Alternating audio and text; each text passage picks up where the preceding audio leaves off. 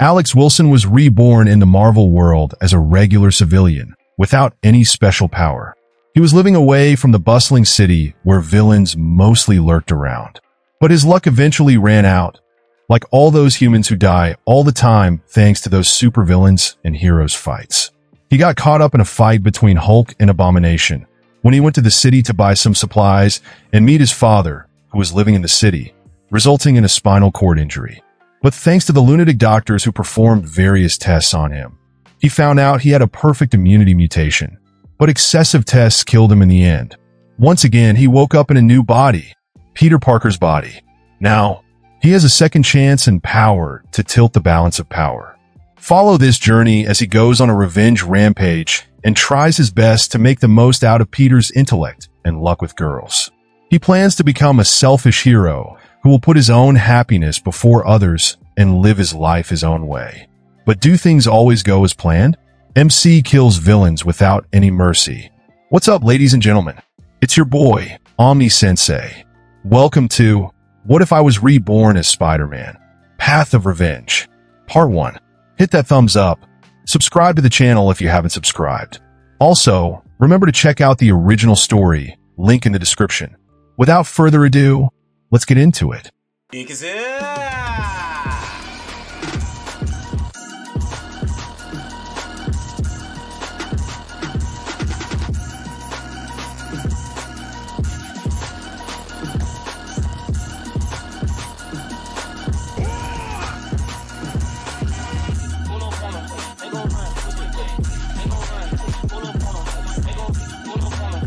The year 2016.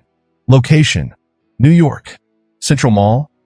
Have you ever experienced death so close that it could make your heart stop in a split second, but never did? Instead, kept you alive, in pain, trapped under rubble in the burning remains of a 1970s Volkswagen camper? Have you ever found yourself at the mercy of another living thing, with all means of life termination within its reach? Have you ever wished death upon those around you in pure ignorance, while leaving you alive to watch your own despair? I know I did. After 20 years of my rebirth in this freaking dangerous Marvel world, I knew this would happen eventually. Damn it, I never should have come to the city. My vision was almost completely covered by thick soot and debris. I could only see what little I could peer through out of the only part of the driver's side windshield that was left. Glass covered my arms, and all I could do was wait and suffer. Everything seems red. My right side, I can't remember exactly what happened. Everything was blurred. All I could remember was the sound of a loud, screeching metal followed by shards of glass piercing into me, blood trickling down my arm. I was in so much pain, but I couldn't scream. All I could do was breathe and hope and wait for the end. Not only that, but I could see something move. I tried to call out to it, but I couldn't get my throat to move the way it needed to. The rubble began to move. I could see Green Hulk smash his way through with ease until he reached me and ripped off what remained of the camper to expose me. His eyes glowed as bright as the burning fire around us. His face showed a face of pity. Hulk saved tiny human. My body was covered in burns and cuts. Green Hulk picked me up gently and held me in his hands, my entire body aching and in agonizing pain. My life was literally in the hands of the strongest Avenger, as I could barely keep my eyes open. But I could see a red giant, Abomination, trapped in an energy field suspended in the air. Some guys in black suits were putting him inside a giant truck, while Iron Man was rescuing the nearby civilians who were caught in the sudden rampage between Abomination and the Green Hulk. Tiny human safe, Hulk puts me on a stretcher near Captain America and lets EMTs take care of me before he leaped back into saving more people from the wreckage. I wanted to thank Hulk, but all I could do was let myself fall asleep to the sound of distant sirens. I woke up later that day with an oxygen mask on, wrapped in a cast, hooked up to N4. A woman in her mid-30s, blonde hair and dark iris, checked up on my vitals and looked surprised when she saw me awake. The hell? I can't feel my body. Welcome back. Your burns and cuts have been treated, but I am sorry to inform you that your right side is paralyzed due to spinal cord injury. But due to your condition, you can no longer drive or perform the same functions as before. Do you have any family, friends, or contacts that we can call? She asked. I felt nothing at all. The feeling of utter horror when being told about this is traumatizing. Stay calm. Stay calm. I need to somehow contact my family. I'm sure they can somehow fix me up. Dad works at one of the Stark Industries. He holds a somewhat high position. I'm sure he can pull some strings and give me top-notch treatment. John Wilson, my dad. I somehow managed to spit out, coughing to the side. She pulled out a notepad and pencil. Okay, how can they be contacted? 29 Jackson Drive, King's Cross, New York. All right, stay calm. I will contact him. She gave me a pitiful smile and walked away, looking at her PDA, leaving me alone. God damn it. Why the hell do I have to pay the price of their fight? Just why did a stupid battle like this have to go down and wreck an entire section of a shopping center? Damn it. Paralysis. What the hell do I do now? What if there is no cure? What if I will have to live the rest of my life like this? I clenched my fist in anger. 6 months later. It's been 6 months since that incident. Luckily, my dad was able to get me into a facility that specializes in experimental neurosurgery thanks to Tony Stark. Every day, I was put through countless scans and tests, the surgeons trying to locate the exact point of the injury. All these fancy high-tech medical devices didn't make me feel any better though. The pain I felt was agonizing. Sometimes my right leg twitched. Last day, I overheard someone saying something about experimental drugs to stimulate damaged nerves. I don't know what drugs they were talking about, but I can tell that they are working. I have more control over my right side, but not enough to walk or stand. I still have to rely on a wheelchair, though. As days passed, the tests have slowly become more intensive. Sometimes I wasn't allowed to eat for 3 days straight, so they could observe how I would react. I'm not too happy about this, but whatever helps me get better, I guess. Sometimes I would wake up God knows when, because doctors were messing around my head. Some messed up dream I had once. I could hear things while my eyes were closed. I opened them and no one was in the room, except for me and the machines monitoring my brain and body. These mother schmuckers have turned me into their guinea pig. Experimental drugs, scans, tests, injections. They better help me fix myself. Or I don't even know what I can do in my condition. I haven't seen Dad for weeks. Weeks? Maybe more. I don't know. I have lost track of time ever since I was admitted here. Subject 0X has exhibited extreme resistance to multiple dosages of drug, R7-0X1. Administering the next dosage, some lady with glasses and a white lab coat injected me with a strange colored syringe. Now they're calling me Subject 0X. What the hell? I thought all they wanted was to fix my spine. Doctor, Subject 0X is beginning to enter stage 3. It appears to have a negative impact on the subject's brain. I can see 2 nurses come into my room and hold my shoulders down, restraining me. Increase the subject's dosage. The company is pushing us to complete project X before the deadline. The doctor lady replied before I could see one nurse push a button, sending more of the drug into my system. I have no freaking idea what's going on. I can only hear their voices and think. Other than that, nothing. Subject 0X shows 0 response after entering stage 5. Administering the stimulator. This time, a bald guy in a suit injects me with a syringe that glows yellow. Subject's neural pathways are being healed and regenerated. It appears to have been successful. I can feel the feeling on my right side coming back. Holy Stark! I could move my finger. I tried to move my foot, but it wasn't fully functional. But they pushed some kind of drugs once again, making me numb. Congratulations, Dr. Jones. You have exceeded the deadline. Project X has now entered the final stage. Some older man with glasses walks in. This bastard is the one in charge? What do you mean by the final stage? Let me go, you mother schmuckers. What is Project X, sir? A woman's voice. I have heard her voice once before. Ah, that day at the hospital. Project X is him. The older man pointed his finger at me. Have you ever heard of a perfect human? Document Hazel. Perfect human. What does Subject 0X have to do with it? Subject 0X has exceeded every record we set for him. It has shown 0 signs of deterioration to drug, R7-0X1. Immune to all types of infections, viruses, bacteria. Just think of any type of diseases you can imagine, and he will resist them, Dr. Jones replied, walking toward me before pressing his finger against my cheek. R7-0X1 is a combination of Earth's most deadly diseases. Yet Subject 0X lives. His regeneration capabilities are even a million times greater than that of Logan. Yet there are no signs of X genes in his body. What the hell? Perfect human? Me? Wait, these lunatics. Damn it. A regular human with mutant-like capabilities, yet has no signs of mutation. Subject 0X has exceeded humanity. I can see Dr. Jones inject me with yet another drug. Freaking hell? Is he trying to test how resistant I can be? Then why didn't his body heal after that incident? Hazel asked. We believe his body has a certain limitation. Perhaps it depends on his will? We are not 100% sure about that just yet. He has the ability to manipulate his own cells and nerves to heal himself, Jones explained. But he doesn't know about it himself.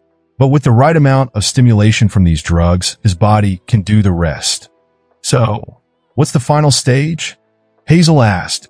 Damn it, this biatch. Just why is she so curious about this bullshit? Can't you see that these mother schmuckers are going to use me for some sort of evil experiments? The final stage is to test whether he can survive the world's most deadly toxin known to mankind, Jones replied. What? What does he mean by surviving the world's deadliest toxin? Poison? Chemical? No. Dr. Jones, the world's most deadly toxin. What dash? Hazel wanted to ask something, but Jones cut her off. It's classified. You are dismissed, Dr. Jones said before turning to the nurse beside him. Transfer Subject 0X to Laboratory Z. The nurse nodded her head and pushed my stretcher out of the room along with Jones and Hazel. They strapped me to an operation table, connecting tubes and needles to me. Don't worry, kid. This is all for the betterment of the humanity. A cure to incurable diseases, cure to every illness. We can even save those suffering from radiation damage. You are the future. Jones gave me a smile before leaving. I want to vomit after hearing that. Schmucker must have got his head messed up thanks to these chemicals. Yeah, you freaking lunatic. You better hope I don't get out of this alive, or I will make sure that I will send your butt straight to hell. Then I will kill that mother schmucking bitch. No, killing them will be too easy. Yeah, I'll skin them alive and then drown them in a pool of nuclear waste. One of the nurses turned on a computer monitor before leaving the room. My consciousness faded in and out as my vision began to blur. Goddamn, these mother schmuckers. I hate all of them. Especially those bastards who caused this in the first place. Abomination, Hulk, and that iron bastard. Damn it. Huff. I jumped up on my bed in a cold sweat. A bad dream? What was that? What did that Jones schmuck inject me with? I looked around my room. It's a small room with a huge window. I can see snow falling outside. Winter. Morning light. I wonder what day is it today? No more importantly, I got down from the old bed. I feel like a new person. My head felt clear, my eyes were sharper than before, and I felt powerful. No, that's not the correct word to describe how I felt. I felt strong, full of life. I quickly checked my right side. Everything felt fine. I bent my knee, stretched out my hand, touched my face, wiggled my fingers. Perfect. Everything is functioning. I even got abs. What the hell was that nightmare, though? I walked over to the mirror just beside the door. Who the hell is that goofy-looking nerdy guy? What in the freaking hell is going on here? My facial structure, eyes, face, all of it had changed drastically. I have no damn clue who that guy was. The person in front of me was someone else. I looked around the room. I need to find something about this guy and think about what's going on with me. It's not my first rebirth, but I need to find out about my present situation fast. The walls around me were covered with the pictures of the Avengers. Captain America, Iron Man, Hulk, and the others. There were even small figurines of Iron Man on the desk near the bed. I can tell that I am still in the Marvel world, but I need to find out which timeline I have dropped myself into this time. A school bag next to the door. I took a peek inside. There were some books and copies, a couple of pens and pencils, and an ID card that read Peter Parker. Age: 18. Midtown High School. Holy Stark. Peter Parker's Spider-Man. I quickly checked my wrist. HA. I should have known. I am yet to be bitten by that spider, which means I don't have superpowers. But I do have his face and body. Now what do? I need to find out more about this version of Peter and this world. More importantly, I need to follow the canon event and get bitten by that spider. Finally, after 2 freaking rebirths, I'm going to get some power. Then I will find those bastards responsible for my death, and I will kill them the exact way they killed me, drowning in toxin. I clenched my fists, remembering the tortures they had put me through. Next, I went through the drawers and found some clothes and wore them. Damn it, I need to buy some new clothes for myself. Wearing someone else's clothes? What a crappy situation. I searched the room for any other clues about my past. I found a notebook with notes scribbled on it, nothing too important, and a few pictures of Aunt May and Uncle Ben. I miss you, Uncle Ben. A note was written on one of the photos. So Ben is dead in this timeline. If so, then is Aunt May going to die during the canon event? I wonder. Peter. The voice of a woman called out from outside the room. Maybe downstairs. Breakfast ready. Coming. I yelled back as I made my way toward the bathroom. Wait. How the hell did I know which way the bathroom is? Memories merged into my head as I walked toward the bathroom. I remembered that I had lived with Uncle Ben and Aunt May for a couple of years since my parents died in a car accident. This house was my second home. I looked at my reflection in the mirror. Uncle Ben died in a car accident 6 years ago. I sighed as I stripped down and stepped under the shower. The memories kept coming back. I remember being bullied at school because I was a nerd and not interested in sports or girls. I was also timid. Aunt May was always there to comfort me. There is another one, a girl with blonde hair, Gwen Stacy. She was my crush, and we were good friends, but this nerd never gathered enough courage to ask her out for a coffee. What a coward. A damn pushover. Getting his but handed over by Flash and saved by a girl. Shameful. I mumbled as I closed the shower tap and stepped out. I dried my body and put on my clothes as I went downstairs. As for our financial situation, well, it isn't that good. We have a small apartment, and I am working at a newsstand, delivering newspapers, and working part-time at a pizza joint to help May with some financial support. She often refuses to take money from me, but I insist on helping her as much as I can. I more or less get the gist of the mess this Peter was in. As for how he died, well, I have no idea. Yesterday was just a usual day for him. He followed his daily, boring routine.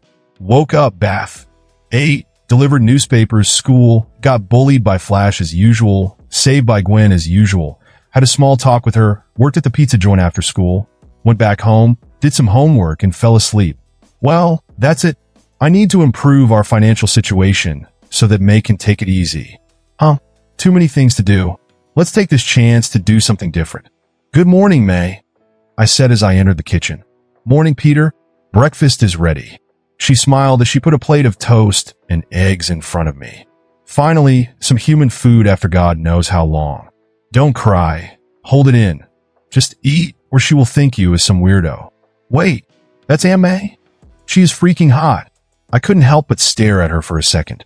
Her red hair was tied neatly in a bun, and she wore a simple white dress, which showed off her curves. Damn, she is a MILF. Those boobs and curves. Damn, this is the freaking MCU version of Timeline. Peter. She waved her hand in front of my face. Huh? Why, MA? I stuttered as I came back to my senses. She chuckled as she put her coffee cup down on the table. Something on my face? No, May. Everything is fine. It's just, I paused, trying to think of an excuse. I had a weird dream last night. What dream? She asked as she sipped her coffee. It's nothing, May. Don't worry about it, I said as I started eating. You sure everything is all right, Peter? She asked, concerned. You have been acting strange since the morning. It's the dream. I sighed with an awkward smile as my eyes fell on the calendar. It's July 4th, 2014. That incident happened around 2016, and then those bastards trapped me and turned me into their test subject. I have no idea how long I was in their captivity since I lost track of time. Anyway, 2014, 2 years in the past. Damn it. I don't want to remember those painful days anymore. At least for now. And speaking of which, if I remember correctly, around 3 days from now, I bought a lottery in my past life. My number was 1-838-2900-99726, and the winner's number was 1-838-2900-99725. I lost by 1 digit. But what a coincidence, right? Reincarnated at the perfect moment, like some plot armor. Now hope that it's still the same. This time, I will make sure to buy that lottery ticket. Weird. How the heck did I recall some freaking lottery number from years ago? Photographic memory? Or some kind of memory restoration? Whatever it is, it's handy. Was it bad? She asked as she finished her coffee. It's the opposite. It was a good dream. I won a huge amount of money in a lottery. She laughed. A lottery? Goodness, Peter. You need to focus more on your studies. I nodded as I finished my breakfast and stood up. Don't worry. It's just a dream, and not to worry. I won't waste money on lotteries. Good boy. She smiled as she stood up. It's already 7:40. You better not be late for school. Yes, May. I said as I quickly finished my breakfast. Then I went to my room, grabbed my bag and wallet, and made my way toward the front door. Bye, May. I said as I closed the front door behind me. Bye, Peter. Have a great day. If memory serves right, then the school bus won't be available for the next 4 days because the fatty got arrested for smoking pots in the school bus yesterday. I walked to the bus stop. It kind of feels weird. I am walking again like a normal person. How much have I dreamed of walking again after that freaking incident? I smiled as I boarded the bus. I took the window seat at the back. The bus moved, and I looked out the window, watching the buildings and people going about their business. Speaking of the past, I don't recognize those brand ads and a few new buildings. Something looks weird. As for the rest, it's all the same. Is it really the past or the future? If it's past, then the past me should be still alive, or maybe this is an alternate reality? Could be, yeah. Need to spend some more time before jumping to conclusions. Maybe I will swing by my past house. Dad stopped visiting me back then. Although I was angry, I had these bad feelings. I hope he is doing all right. What are you looking at? A familiar voice brought me back to reality. I looked up and saw the brunette taking a seat beside me. Her name is Michelle Jones-Watson. She is smart, but kind of pokes fun at everyone. A sarcastic person, if you ask me. Besides, Peter has hardly paid any attention to her, and as far as I can recall, she hardly has any friends and she is hard to approach. I said, "What are you looking at?" She repeated as she stared at me. I wasn't looking at anything in particular, I said as I turned toward the window again. Peter Parker, the weird nerd who stares at nothing in particular. You should be careful. One day you might end up staring at something and get into trouble. I will keep that in mind, I chuckled. So, what's up? Nothing much. Just waiting for the bus to stop at the next stop so I can get off. She took out a small book from her pocket and started reading. Bunking school?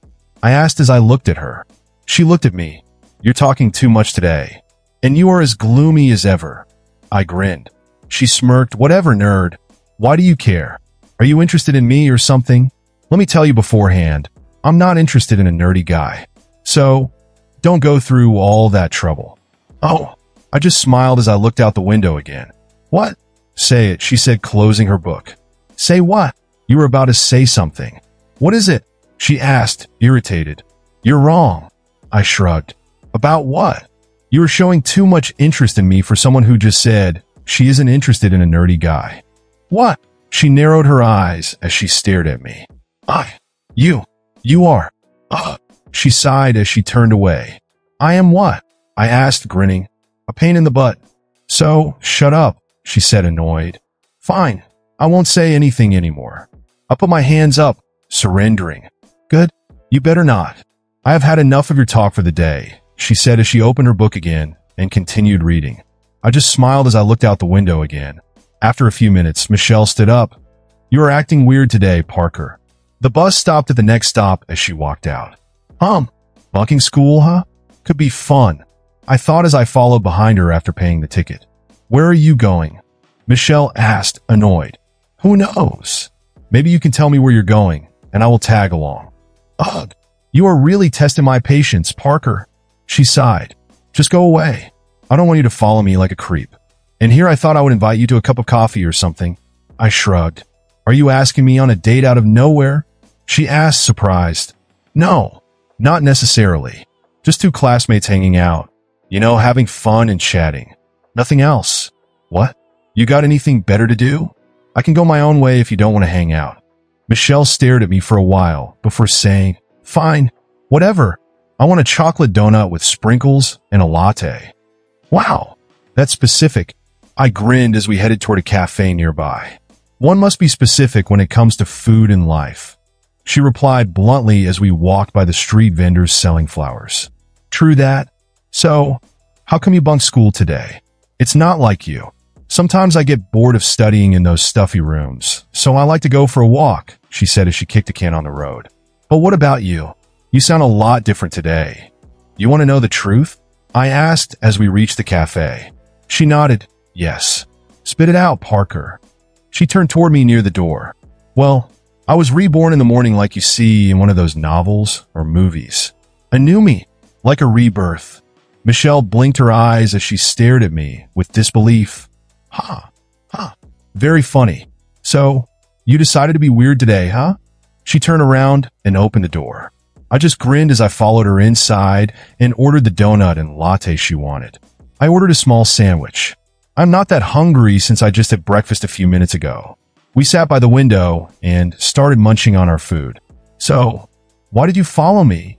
She asked as she sipped her latte. AJ, you are not going to let it go, huh? I sighed. To tell you the truth, I guess I am just tired of everything. So, I just wanted to go somewhere different and hang out with someone different. And you chose me? She asked, raising an eyebrow. Should I be honored? Why not? You're different from the others in our class. I mean, in a good way, that is. You are direct, and you don't hesitate to speak what's in your mind. I find that pretty cool and refreshing. Are you sure you didn't hit your head or something? You were talking a lot. Where did our shy Peter go? She asked as she nibbled her donut. Well, that Peter doesn't exist anymore. Maybe I'm trying to show my true self. I grinned as I unwrapped my sandwich. And that is that I can talk a lot, and I am not as shy as you think I am. I smirked. And I know you are just like me. How can you say that? Just because I am being nice, you think that means I am hiding something? She chuckled, sipping on her latte. Well, I think everyone has something that they hide. And you are no different, MJ. I took a bite of my sandwich and started chewing. You hide behind your sarcasm and bluntness. Puffed. And what's wrong with that? It's better than pretending to be nice and kind, she smirked. And that's what makes you different from everyone else, I said as I finished my sandwich. Coming from the weird nerd, she shrugged. Hey, now that's being mean. Don't call me a nerd. I had to study hard since I wanted to get a college scholarship. I pretended to be sad. And it hurts, you know. All right. She looked at me and smirked. Not nerd then. How about weirdo? She is good. Man, I'm having a hard time coming back with a reply. This is a change. But I gotta try though, right? No more shy Parker. He is dead. It's time for me to step in and up the game a bit. We talked for a while, and MJ would always come back with weird replies. Sometimes I couldn't even say if she was serious or joking, and it was kind of funny and annoying at the same time. But she's a nice person. So, any plan for what to do next? MJ asked as I paid the bills. Oh, my wallet. I need to earn some cash ASAP. I thought you had a plan? I asked as we stepped out the door. Yeah, right. She rolled her eyes as she tied her long brown hair into a bun. Wait, don't tell me you planned to just go on a walk, hoping something interesting would pop up. I stopped in my tracks, stunned. This girl is so lazy. She glanced back with a smirk and started to walk as I followed her. What was that again you said? I asked, smiling. Something about specific or something like that. Care to jog my memories? People who live in the past are stupid like you. People who look forward are smart, like me. MJ smirked. Oh, this girl is good. Anyway, you don't mind if I join you in this planless adventure, right? I asked, catching up with her. This is a free country, and you are a free person. Do what you want, Parker, she shrugged. We just wandered around the city, going through the shops and markets, and walking around the Central Park. As we got near Times Square, the energy of the city was electrifying. It feels like years since I have visited this place. Man, this brings back old memories. Some good and some bad. But still, I wonder how much time they spent painting themselves. If it were me, I would just put paint in the bathtub and dip into it. Time saved. And as the saying goes, time is money. MJ said as we came across a man posing as a statue near the side lane. Now, that's some great advice, I chuckled. As we were nearing the Rockefeller Plaza, I noticed a couple arguing. It was weird. She just started accusing him of cheating, and throwing his stuff on the ground. The man looked puzzled and couldn't say anything. People around just ignored them and walked by. "That's life," MJ said as we passed them. "That girl is the cheater. I saw her smooching an old guy last week near that alleyway." "Whoa, are you sure?" "I don't wear glasses like you, Parker, so yeah, I am sure." She crossed her arms. "Damn, so much for her and her boyfriend." I shook my head. "Life's not fair, huh? Wanna butt in? Could be fun. You know, like in the movies?" MJ looked at me for a while before grabbing my arm and dragging me to the couple. "Hey, excuse me? I noticed your arguments and I think it's better if I intervene," she said with her thick sarcasm. "Now, I will be blunt. She has a sugar daddy." She turned toward the baffled boy who was on the verge of tears. "Take your stuff and don't waste your life on someone who doesn't love you, blah, blah, blah. Got it? Great. Bye." Before the boyfriend could reply or process what she just said, she had already pulled me to another alley and started laughing hysterically. "Now watch the boy." She peeked out and then leaned against the brick wall. "What?" I asked, confused. "Watch the boy," she repeated as I followed. "You bitch. Give my Pixel phone back. Oh, and don't forget that Mac I bought last month. Also, the 2 diamond rings." I heard the boyfriend shout as the girl yelled back, "It's too late now. I knew you were the one cheating, but a damn sugar daddy. You damn gold digger." MJ started to laugh as the couple fought and then finally parted ways. "This is life. Never judge a book by its cover," she smiled as she straightened her green hoodie. "That was something else. It was fun, but also awkward and hilarious." I shook my head. "But still sugar daddy?" She shrugged. "Like I said, never judge a book by its cover." "Huh?" She glanced toward my face, narrowing her brows. "Right. I guess I have judged a book by its cover." "Huh? People who live in the past are stupid like you. People who look forward are smart, like me." I threw her words back at her as I started walking. "I will kick you, smart pants," MJ said as she walked with me. "As long as you don't cheat on me or start smooching an older gentleman, I'm good," I smirked. "Dream on, Peter. Dream on." The sun shed a warm glow over the park as MJ and I sat on an old wooden bench, the scattered talk of passing giving a melodic backdrop. MJ took out a lunchbox containing an array of sandwiches. Don't tell me she would have eaten that many sandwiches alone had I not tagged along with her. "Well, feast your eyes, Parker. Lunch is served," she announced dramatically, handing me a sandwich wrapped in foil. I unwrapped it and bit into the soft bread, savoring the flavors.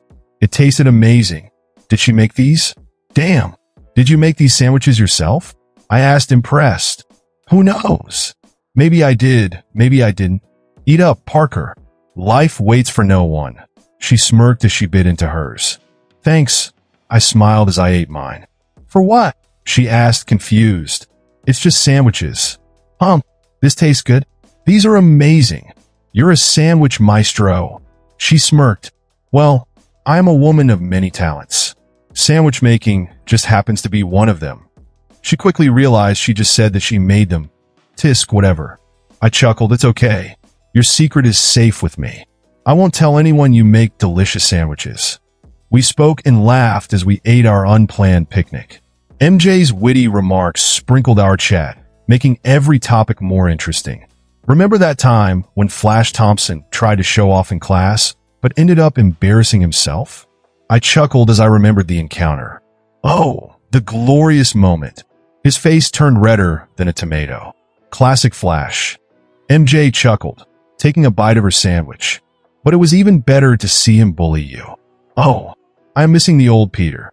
Shy and always making a fool of himself." Ouch. "You just had to hurt where it hurts the most," I sighed, shaking my head. "But I guess you're right. Old Peter was a loser." She raised an eyebrow. "You seem to be okay with it, huh? Why is that? Any plans to turn back time and be the old pushover again?" I smiled and shook my head. "Nope, I'm good. I like myself as I am now. No more shy Peter. Just a cool guy." Interesting. Who would have thought Parker would become confident and talkative? "Then maybe I will have to watch out for this new Peter," she smirked, sipping her water. I just grinned and shook my head, sipping my water. I don't have to worry about being the shy, nerdy Peter anymore. The first thing I have to do is change my pushover image while keeping myself away from trouble. It's not going to be easy, but I'll make it work. For Peter. For my future. Look at us, goofing around and acting like fools. This is not so bad, huh? MJ asked as we watched the world go by around us. I don't remember the last time I talked this much and spent this much time with a classmate. Well, at least you never gave me that weird look like everyone, even though I made fun of you a couple of times. What weird look? I asked, not understanding. That look people give you when they don't want to waste their time on you. Like you were a waste of space. That's what I call it. The you are the crap under my shoe look, she sighed. Anyway, today was a nice change of pace, Parker. Agreed. I said, watching some birds land near our spot. So, what's the plan now, Mr. Rebirth? We still have a few hours to waste, she asked, leaning back on the bench. Let's go toward the lakeside. Sounds like a plan, she said, pulling out a small notebook from her bag and scribbling something down. What are you writing? Something unrelated to you. Anyway, let's go, she said, getting up and walking away. I followed her, and as we walked, we just randomly talked about random things. We came across a couple of street performers, engaging in hilarious conversations with strangers and getting annoyed by obnoxious tourists. It was like a roller coaster ride, and I was enjoying every moment. Isn't this a bit too much? I chuckled as we ended up in front of a mime artist doing exaggerated movements. MJ grinned mischievously. Oh, come on. It's all part of the experience. Plus, this mime's expressions are priceless. We observed the performance for a while before continuing our aimless exploration. Eventually, we found ourselves near a small pond teeming with ducks. How about a duck race? MJ suggested, pointing at the quacking creatures. And what now? I raised an eyebrow. We each pick a duck, give them fun names, and let them race to the other end of the pond. Winner buys ice cream. She beamed, already crouching down to inspect the ducks. I couldn't stop laughing at her ridiculous idea. Okay, let's do it. I never thought I would be spending time with a girl the same day I woke up after my death. And to top that, a duck race of all things. It's hilarious, and I can't help but laugh at how absurd it is. I mean, what would a sane person do after waking up in another person's body after dying? Not a duck race, that's for sure. Well, maybe I'm not the sanest person in the world, but it feels good to have someone to talk to and laugh with. I wanted to talk to someone so badly after lying in that cold lab for God knows how many years. How much have I yearned for someone to see me and talk to me? Maybe I was missing a human touch more than I realized. What's with the sad face? MJ asked, looking over at me from her spot. I snapped out of my thoughts. Oh, nothing. Just thinking about. No, forget it. Maybe I will tell you later. We chose our ducks, gave them crazy names like Quack Attack and Speedy Feathers, and released them into the water with a lighthearted countdown. Our feathered competitors paddled poorly, generating a funny race among our applause and laughing. You owe me an ice cream, Parker, she yelled as Quack Attack edged slightly ahead. Let's not count our ducks before they hatch, I replied, a wide grin on my face. The race ended in a tie since both ducks crossed the finish line at the same time. We smiled, admitting that there was no clear winner in our race. All right, tiebreaker at the ice cream shop, she said as she led the way out of the park. I couldn't help but think that the day's activities with MJ were a breath of fresh air in this new existence as we made our way towards the local ice cream shop. She has softened a little and is acting like a child full of energy. This isn't a bad start, in my opinion. She is now smiling more often. As we snuggled into a cozy seat at the ice cream shop, the sun dropped low in the sky, spreading a golden tint across the cityscape. The chime of the bell above the entrance greeted us, and MJ scanned the flavors with exaggerated curiosity. So, Mr. Rebirth, what's your pick? She smirked, her gaze fixed on the menu, as if it contained the keys to the cosmos. Decisions, I murmured as I pretended to examine the flavors carefully. I'll go with the classic chocolate chip mint. MJ rolled her eyes amusingly. Boring option, Parker. But suit yourselves. She ordered sweet strawberry cheesecake delight, please. You know, Parker, I've got to admit, you're not as insufferable as I initially thought, she added as she dug her spoon into her ice cream. Wow, what a compliment coming from you. I chuckled, enjoying the ice cream. I'll take it as a sign of progress in our budding friendship.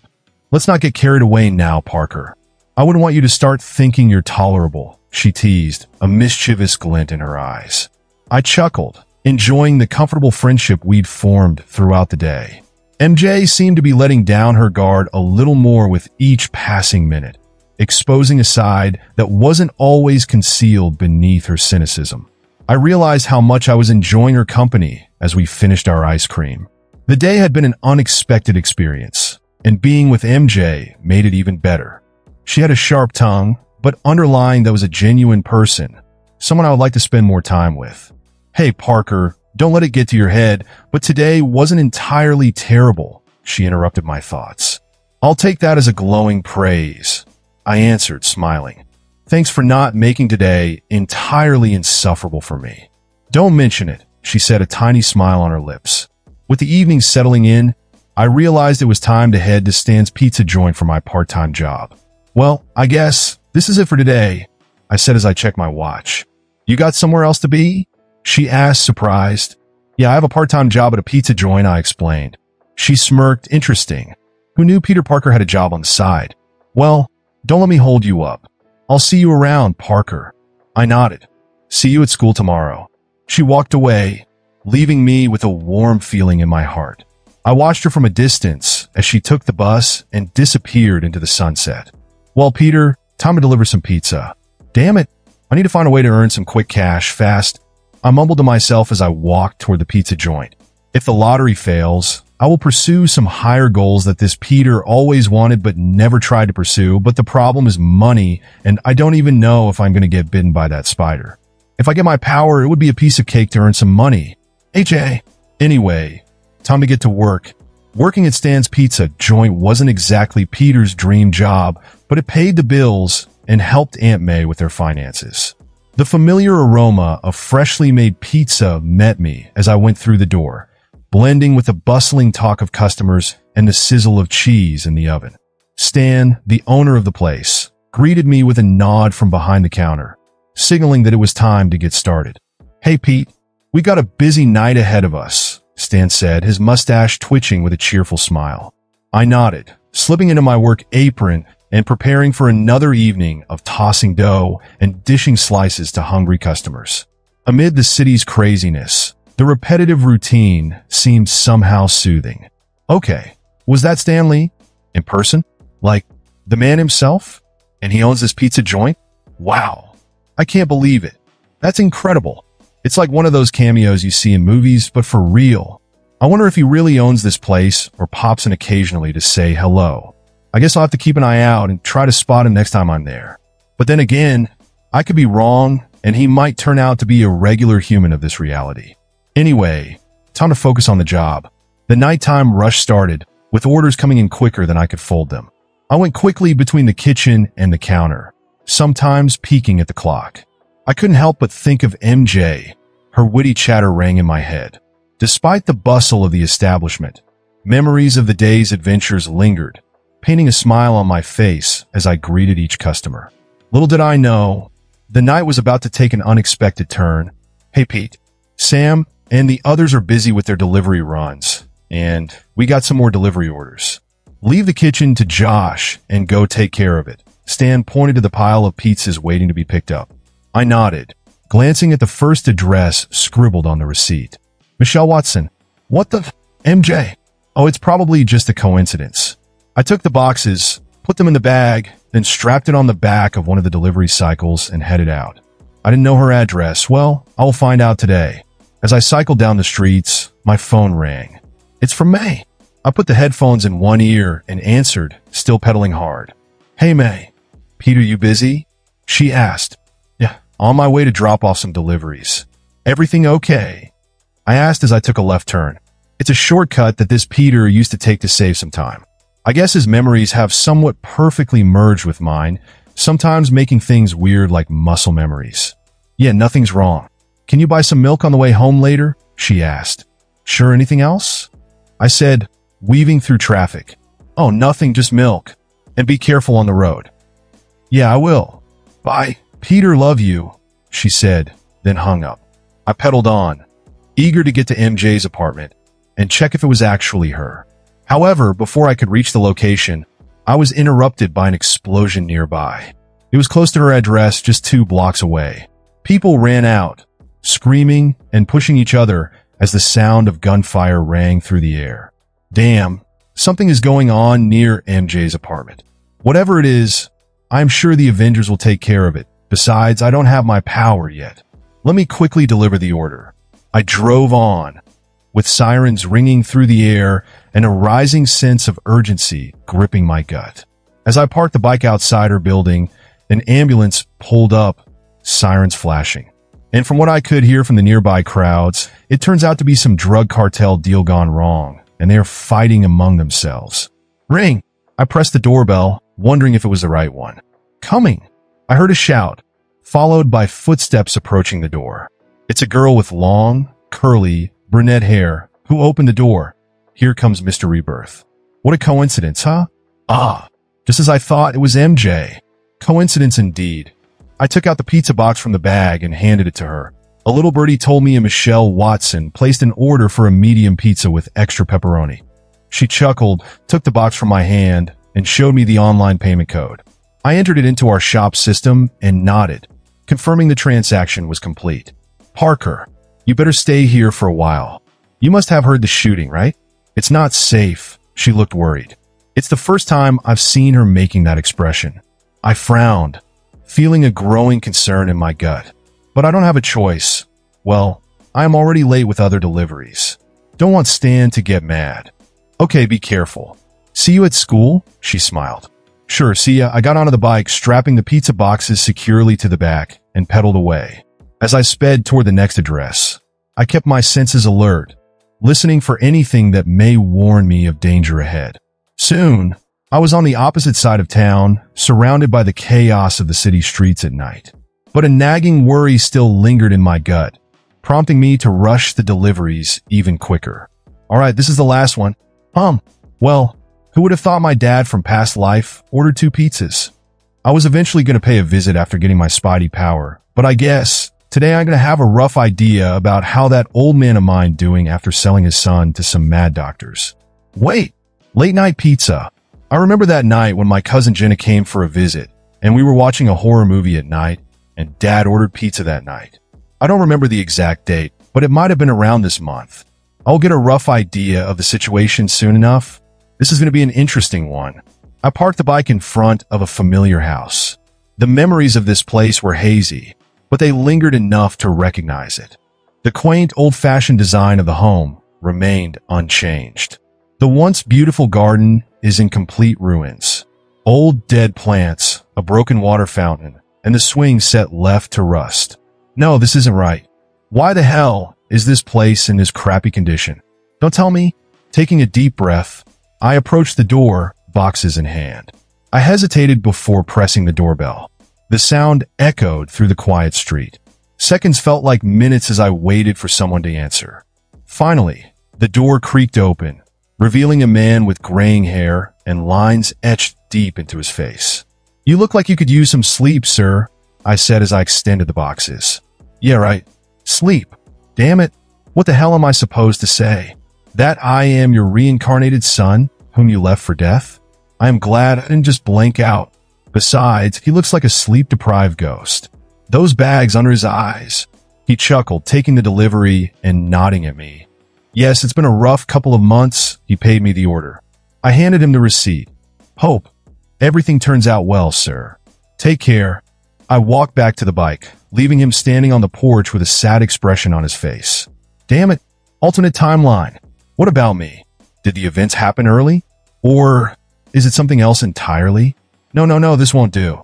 I need to know what happened to me in this timeline. Am I alive or dead? I must know. If it's the same group that killed me in the other timeline, then I will at least have a chance to take revenge. Too many questions and zero answers. And this broken dad of mine might be able to shed some light on it. Now that I know he is alive, I will visit him soon enough. Then I will get my answers out of him. Take some rest, Dad, soon. Your worst nightmare is going to visit you. I wonder what kind of face you will make after knowing the truth. No matter which version you are, someone has to pay. I got on my cycle, already feeling the darkness closing in around me. I drove down the street, but this time I didn't speed. My mind was already lost in thought. I wanted to yell at him, ask him why he left me for death. But I couldn't do it. No, I didn't do it. It wasn't the right time. Yeah, it wasn't the right time. Past or future, or a mixture of reality. It doesn't matter. I will find them. Night. After dinner. After dinner, I lay on my bed, going through my memories. And now that I am recalling them, they aren't that fun. But it is what it is. No point living in the past anymore. Since I am in Peter's body, I will make the most out of it. For starters, kick flashes, but bastard bullied this body too much, but this body is too weak for a fight. So I will have to wait for the genetic lab tour coming up in 3 days when a spider will bite me and give me that awesome Spidey power. Then I will kick his butt. Some might say, you got superpower and you're going to beat up a school bully? Why the hell not? I bet no one going to miss that bastard. Besides, I am not Peter Parker. I'm not a righteous person like him. I won't sacrifice my happiness just so I can play a hero. Peter Parker can sacrifice himself over and over. He can play a hero, but me? Not a freaking chance. This time, I will make sure I won't become a pawn for other stupid plans. Apart from that, there is some weird crap going on. I mean, the girls. There is Michelle, Gwen, Mary Jane, Liz Allen, and the list goes on. Everyone is in the same school as this guy. It's as if all the realities have merged to create a mixed world. But Liz Allen, huh?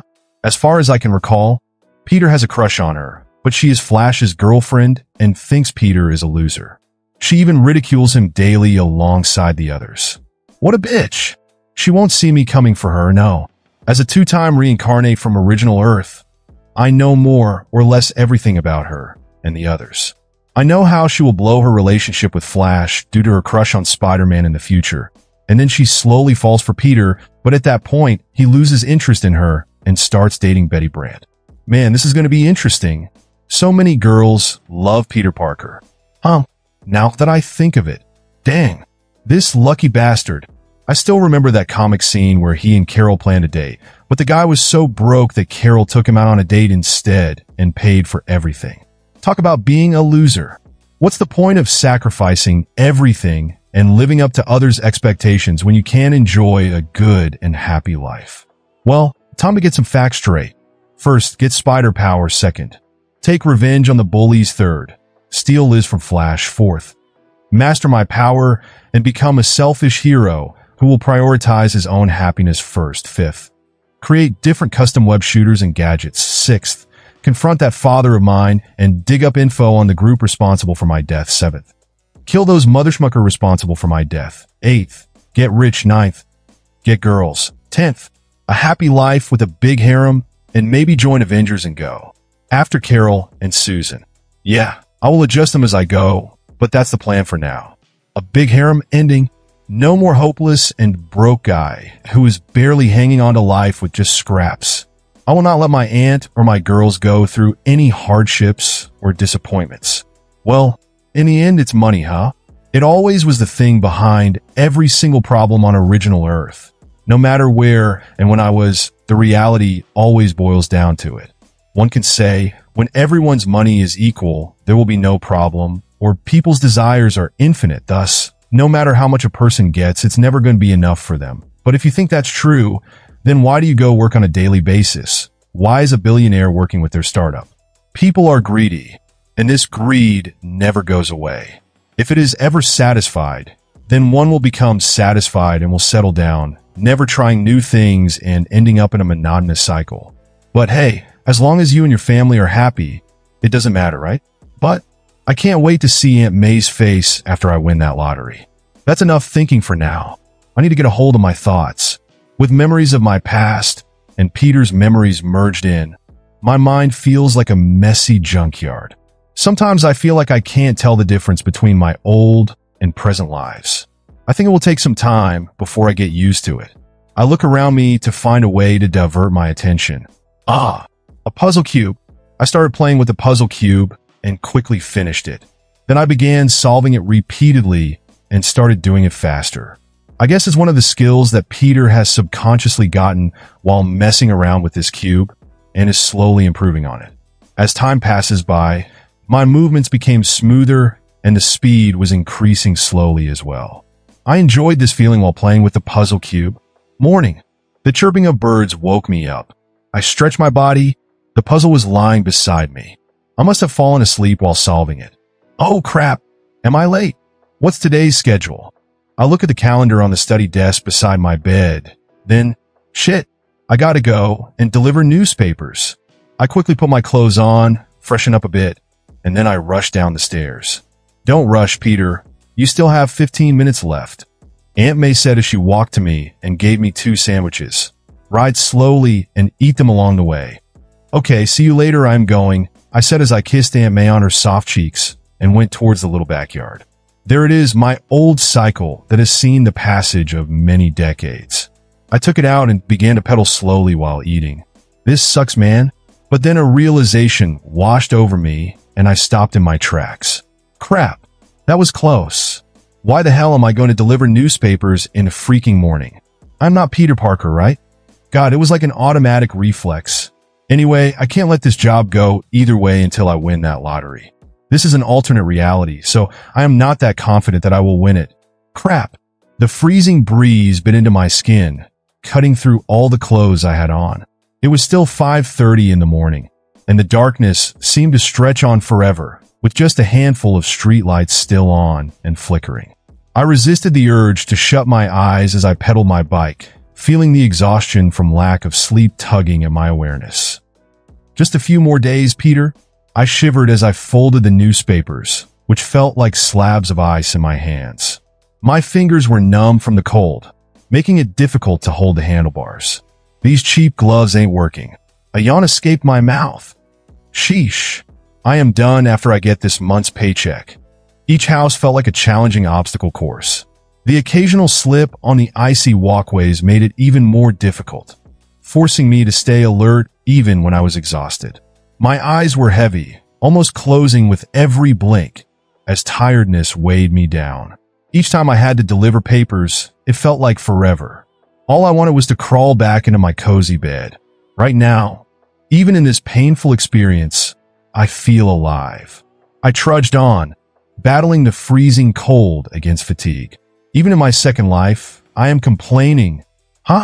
Responsibilities, Don't run away from them. Finish the job you have taken on and have been trusted with. Don't leave anything half done. Hardship is a part of life.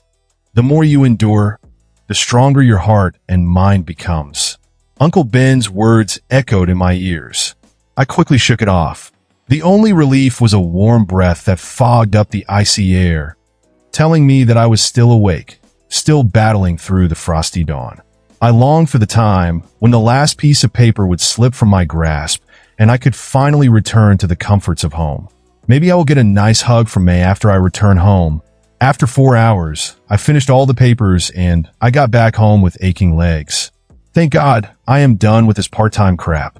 You look beat up, Peter, May commented as she passed by me, heading toward the kitchen. How's the weather today? Snow again? Yes, snow, and a bit windy too, I replied as I removed my socks and threw them into the laundry basket. And I forgot my gloves today. My hands are freezing. Oh, Peter, she shook her head. That's why I told you not to rush. My bad. I chuckled as I followed her towards the kitchen. May placed a cup of hot chocolate and some buttered bread slices in front of me and said, "It should help you warm up. Thanks," I said as I took the cup in my hands and held it, letting the heat radiate against my skin and slowly spreading warmth throughout my hands. Then, I sipped the warm liquid, letting its rich sweetness pervade my tongue and provide some solace for the chill. I breathed in the delicious aroma of the chocolate drink as a wave of warmth passed throughout my body, starting from the mouth. This feels like heaven. I don't even remember the last time I had some chocolate. As I gulped down the last drops of the soothing hot chocolate, I check out the watch on the wall. Time to take a bath and head out for school. So, how are things at school? She asked as she began cleaning up the kitchen. Same old, I said, just homework and stuff. Have you got some sleep last night? You seem pretty busy these past few days, she asked in a concerned tone. Yeah, the exam is coming up in a few months, so, I said as I finished off the last slice of bread. Better do a head start than cram it all in a single week, she smiled at me and nodded her head. But don't forget to take a breather now and then, all right? Will do, I said, standing up from the chair. time to take a nice bath, relax a bit, and head off. I took a relaxing bath and came out of the bathroom feeling like a brand new person. The tension has melted from my shoulders and the weariness of yesterday's and today's work. I stepped into my room and was about to get ready when I heard a loud voice. Someone's fighting in the neighbor's house. I took a peek out the window and recognized the familiar face. Yeah, Mary Jane is living just on the opposite side of our apartment, and she is arguing with her father. Great. The day couldn't have started any better. I thought as I heard Mary Jane's father shouting, "Get the hell out," before slamming the door closed. She sat near the worn-out gate and stared emptily ahead. Her knees joined together as he put her forehead on it. Dang, she's in such a pitiful state. Her fiery red hair is tied into a loose ponytail, and she is wearing her school uniform. I want to kick the drunk schmuckers, but I'm not so confident in this weak body of mine. I might get beaten up instead. And who knows if that drunk got a shotgun. Should I go talk to her? Well, what could go wrong? I took off the towel and opened the closet. Let's see what I've got. I grabbed a simple pair of jeans, t-shirt, and a pair of socks. Ah, a new pair of underwear. Thank God. Peter just bought it a few days ago. Luckily, I don't have to wear his old underwear. Anyway, there I was happy to find new underwear, deciding which one to wear, the blue or red one. The door opened and May entered the room. Peter, where's your clothes? I'm doing laundry. Huh. She saw me standing in front of the closet, buck undressed with 2 pieces of underwear in my hand. Her eyes grew wide and she stood rooted to the spot. Her cheeks flushed beet red and I could see the clothes fall from her hand. Oh, May, you see. I babbled incoherently while still holding both pieces of underwear, covering my meat grinder. Crap, this is bad. May was looking at me as if I had grown another head. I forgot to lock the door. Damn my life. Oh. Sorry, Peter. I should have knocked. She shook her head vigorously and quickly closed the door behind her with an awkward smile plastered on her face. I will be in there, you know. Bring your clothes after. Ahem. She cleared her throat. Crap. Schmuck. She saw me undressed. Oh, my freaking God. What do I do now? May saw me naked in my flaccid meat grinder. What is this embarrassing feeling? My heart is beating so fast. I'm so damn nervous right now. Damn it. Face it like a man. Peter. I put on the underwear, picked up the clothes she had dropped, and took a deep breath before opening the door. Let's do it. I took the dirty clothes and headed for the washing machine in the little laundry room next to the bathroom. May was inside. Wow. She is on her fours trying to do something with the washing machine. Her hot butt is sticking out, showing its curvature through the morning gown she wore. I couldn't help but stare at her rear for a few seconds before approaching her. She is a real beauty. Too bad she is my aunt. Wait a minute. She is Peter's aunt, and I am just another soul inhabiting Peter's body. Then that means she is not technically my aunt. I can make a move on her. I clear my throat. Everything all right. I want to grab her waist and drill her from behind. Damn, this is a very enticing sight. Wait, isn't this scene kinda... Peter, can you lend me a hand here? This blasted washing machine is not turning on, she said as she turned her head around. Our eyes met for a split second before she suddenly turned her head around again. She's blushing all of a sudden. Yeah, let me see. I knelt beside her and took a peek inside the washing machine. Although half my vision was on her cleavage slightly sticking out from her gown. Looks fine to me, I said as I tried pressing the on button. Nothing happened. Maybe the plug is not inserted properly, I suggested as I pushed the plug, which was a bit loose, inside the socket. Still nothing. Damn, what is wrong with this thing? I thought it was supposed to be working. I groaned as I pulled out the plug. I thought so too. May sighed. Let me check the fuse. Maybe something blew out, I said as I stood up. Just wait a minute. The box is in the backyard. I opened the backyard door and stepped onto the porch. Snow was everywhere. Schmuck, this is going to be troublesome. I was lucky it didn't snow when I was delivering pizza. I would have frozen my butt off. I walked slowly, making sure that I wouldn't slip. Peter, be careful, May warned. Will do. I waved my hand absent-mindedly. I walked toward the fuse box located just a few feet away. I wiped off the snow covering the top and opened the box. Wow, This looks pretty messy. Wires were sticking out from everywhere. Which one is which? Ah, a loose wire. That could be it. I turned the current off for a moment, then pulled out the loose wire and plugged it back inside. Let's try now. I switched the current on and waited for a few minutes. Osh, that rumbling sound of the old washing machine. It's on. It's working. I shouted as I closed the box and began heading back. Thank you, Peter. She smiled gratefully as I entered the house. No problem. I smiled back at her and was about to go back to my room when she called me. Peter, she said, about just a moment ago. Oh crap. Yeah, about that. It was an accident, I said. I don't want her to be creeped out by me. Yeah, I know. She chuckled awkwardly. But Peter, she said in a serious tone, you were growing up and... She took a deep breath as if hesitating for a moment. Then she said, if there is anything you want to talk about, then don't hesitate to do so. Talk about what? Girls? Shadowinking? She continued, I know it's hard to speak your mind since you know I am your aunt, and yeah, that is kind of difficult, but since I am not related to you in any way, May, we could always be more than just aunts and a nephew. So, she said in an awkward tone, if there is anything you want some guidance about shadowinking or relationships. She looked down, refusing to meet my eyes. Wait, did she just suggest that I could ask her if I had some problem regarding shadowinking? I am sorry. I'm gonna sound like a weirdo. Never mind. She scratched the back of her head and headed towards the kitchen. I'm gonna finish the remaining chores. No, don't worry. It's obvious to you to show concern. After all, I'm already 18, and I am sure you don't want me to do something wrong in the future and get into trouble. And since you are the only family I have, so of course you want to look out for me. I flashed her a winning smile. She smiled and nodded her head. Yes, exactly, Peter. And if you ever need me, then please don't hesitate to ask anything. I will try to answer the best I can. Oh, what a lovely woman she is. I might just take up that offer. I smiled as I returned to my room. I closed the door and sat on the chair with a wide grin on my face. So, Peter, do you have some problem in that area? Outside? Time to go to school.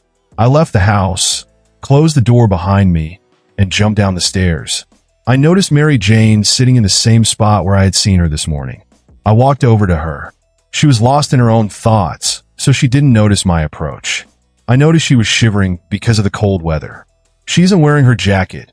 Must have forgotten when she stomped out of the house in anger. Man, I feel kind of bad for her. She had to deal with that drunk of a father all alone. I approached her quietly. You know it's cold out here? I asked softly. She was startled. Her body trembled as she raised her head and saw me standing before her. Peter, she stammered. Yeah, I smiled at her as I handed out one of the jackets I took before coming outside, just in case. You might want this. She stared at the jacket in my hand. Then she looked back at me with a confused expression on her face. It's all right, I said as I placed the jacket on her shoulder. Let's go. I extended my hand to help her up. Thank you. She nodded gratefully as she took my hand and stood up. She put on the jacket and took a step forward, and I could hear her sigh heavily. Another argument? I asked as we both walked toward the bus stop. She nodded her head slowly. My father is such a pain, she spat with disdain. He was drunk again, right?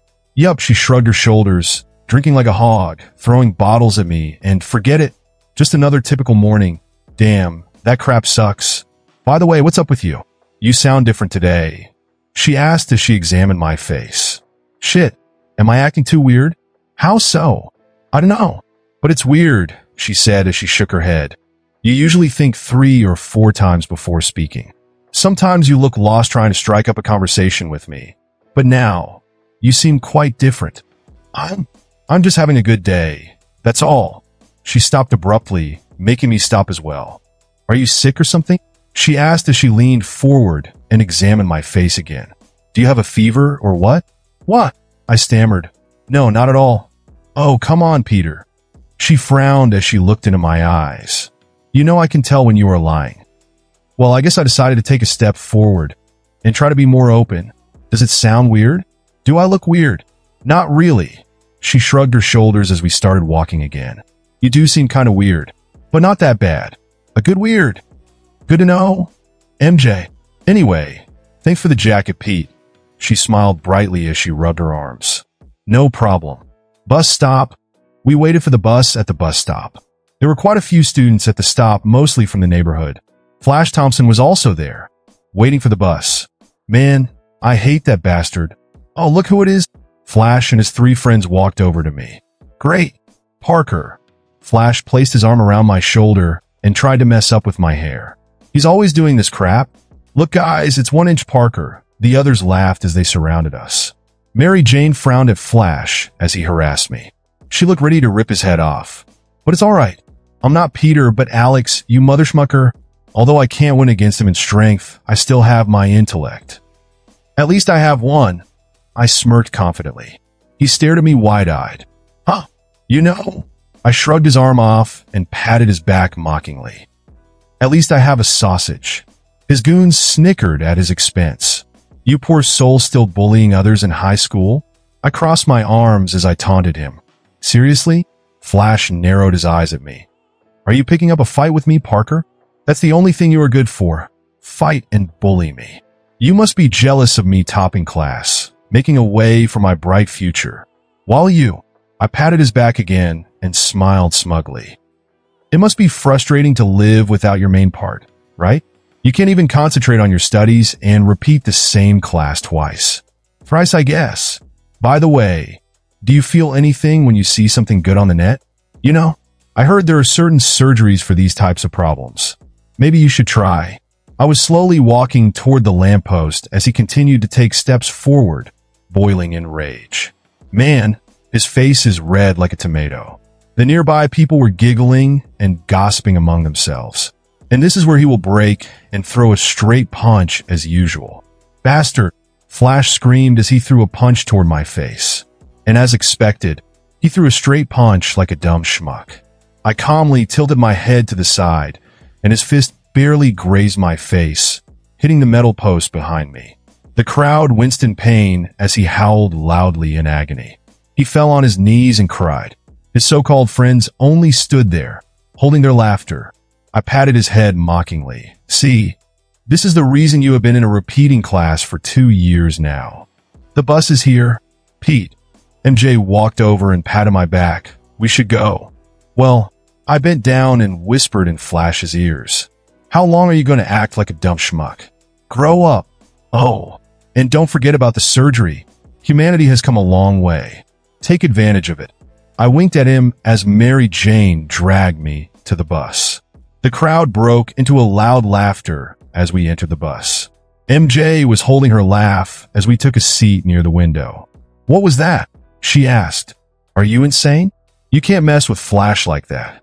What if his friends knock you out? Well, I shrugged my shoulders. I'm done being a pushover. Besides, all bullies have one weakness, which is being exposed in front of people. I smirked confidently. Anyway, I might finally have a few days of peace. He won't show his face for at least a week, I guess. MJ agreed. That was amazing though, she added. It was the first time I've seen you standing up to that dumb bully. The rest of the ride to the school was peaceful. Mary Jane seemed lost in her thoughts again. So, I took out my phone and browsed through the news. It's weird that they didn't talk about last night's gunshot incident. Are they probably trying to suppress the matter?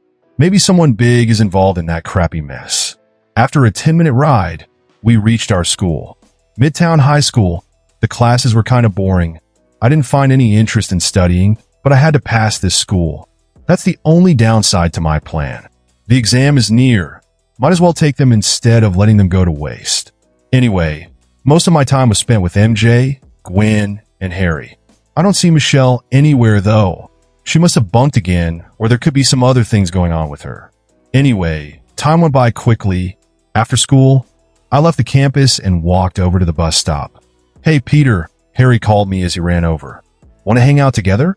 I was planning on hitting the arcade. Want to join? Sorry man, can't go. You still doing the job at the Stan's Pizza? Yeah, I sighed. I really don't want to work there, but it might snow today and I am on delivery duty today. Need to finish my quota before the snow falls. Plus, I gotta take the groceries home. Oh, I see. He scratched his head awkwardly. Anyway, have you noticed something different about MJ? She looks sad or something. Yeah, her father got drunk and caused a lot of trouble in the morning. I think she is having a bad day because of that. I replied casually. I see. I guess we will hang out another time then. He nodded as he bid his goodbye. See ya, yeah. I waved at him as a private sedan pulled over in front of him. Harry entered the car, and it drove away. And I took the bus to Stan's Pizza Joint. I have to buy that ticket today.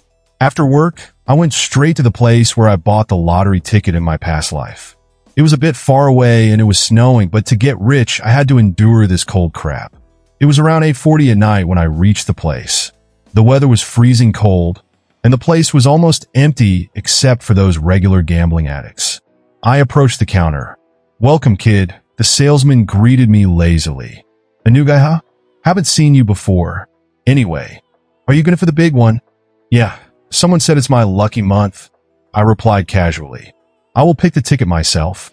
Okay. He shrugged and nodded. Knock yourself out. He took out 3 stacks of grand winner tickets.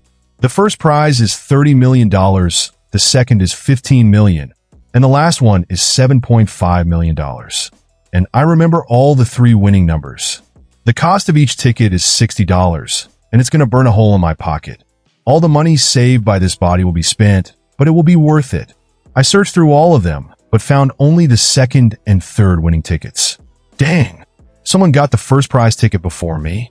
Oh, well, I know a couple of more numbers for some small wins.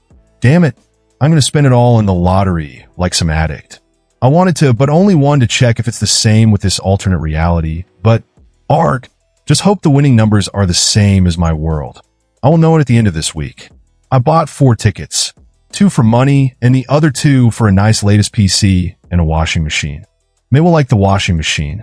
Just thinking about the washing machine makes me remember the morning incident.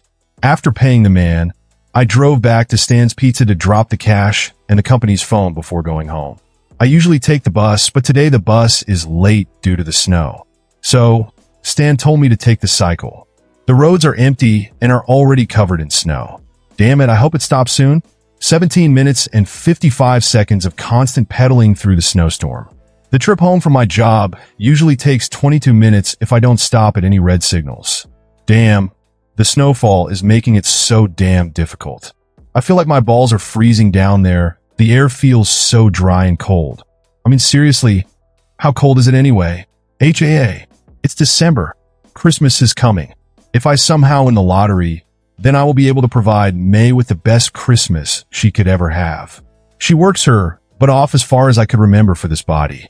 And now that I am in control of this body, I want to do something nice for her. 12 minutes? The road is getting slippery. It's darn dangerous to cycle on such frozen, wet, snowy roads. Just a few minutes left. I guess I will walk the cycle instead of riding. It's too slippery to cycle and will waste a lot of my energy. Finally reach the house. Crap. I will definitely catch a cold tomorrow. Damn, the snow was so freaking heavy. The roads will be closed in the morning, I guess. The light is on, and I can hear the sound of the TV. May should be waiting inside for me. I press the doorbell after parking the cycle in the backyard, and a few seconds later, May opened the door. She was wearing a black tank top and blue shorts, and she's not wearing any bra. It's quite visible. Oh man, she looks so hot in those. Her boobs are like huge watermelons. Oh, thank God. You are safe, she sighed in relief as she pulled me inside. I heard on the news that a truck skidded in the middle of the road. A few people died. You shouldn't have cycled through this storm. You idiot. I will give Stan a word tomorrow. His stupid ideas will put you in danger. Sorry. I apologized to her and sat down on the chair in the living room, still panting. It was freezing cold out there. Damn, she was genuinely concerned about me. Don't blame Stan. I took a little detour on the way. The road was too slippery, so I took the long, safe way. She looked at me and frowned. You should have called me. It's dangerous out there in this cold. Young man, you better stop working on these part-time jobs. I don't want to get any more worried about you. It's only the 2 of us, and I don't want to lose you. SS. Sorry. I felt so bad. But the cycle was the only mode of transportation, and my detour to buy the tickets took more time than usual. Nothing's going to happen to me, May. I promise. She looked at me seriously for a few seconds and said, Promise? Really? Yeah. I will be careful and will call you next time I'm running late. I reassured her. I promise. That's better, she nodded with a smile. Go clean up. I made some meat stew for dinner. Don't take long. It's getting cold. Right. Thanks. I smiled at her and kissed her cheek before going inside my room. My nose was so cold that it almost felt like it would fall off. But May's warm and slightly pink cheeks after kissing her were nice. Wow, that's cold, huh? Don't do that. She chuckled while touching her cheek, and she smiled before going back to the kitchen. Hell yeah, I did it. I feel like I am one of the MCs from adult games.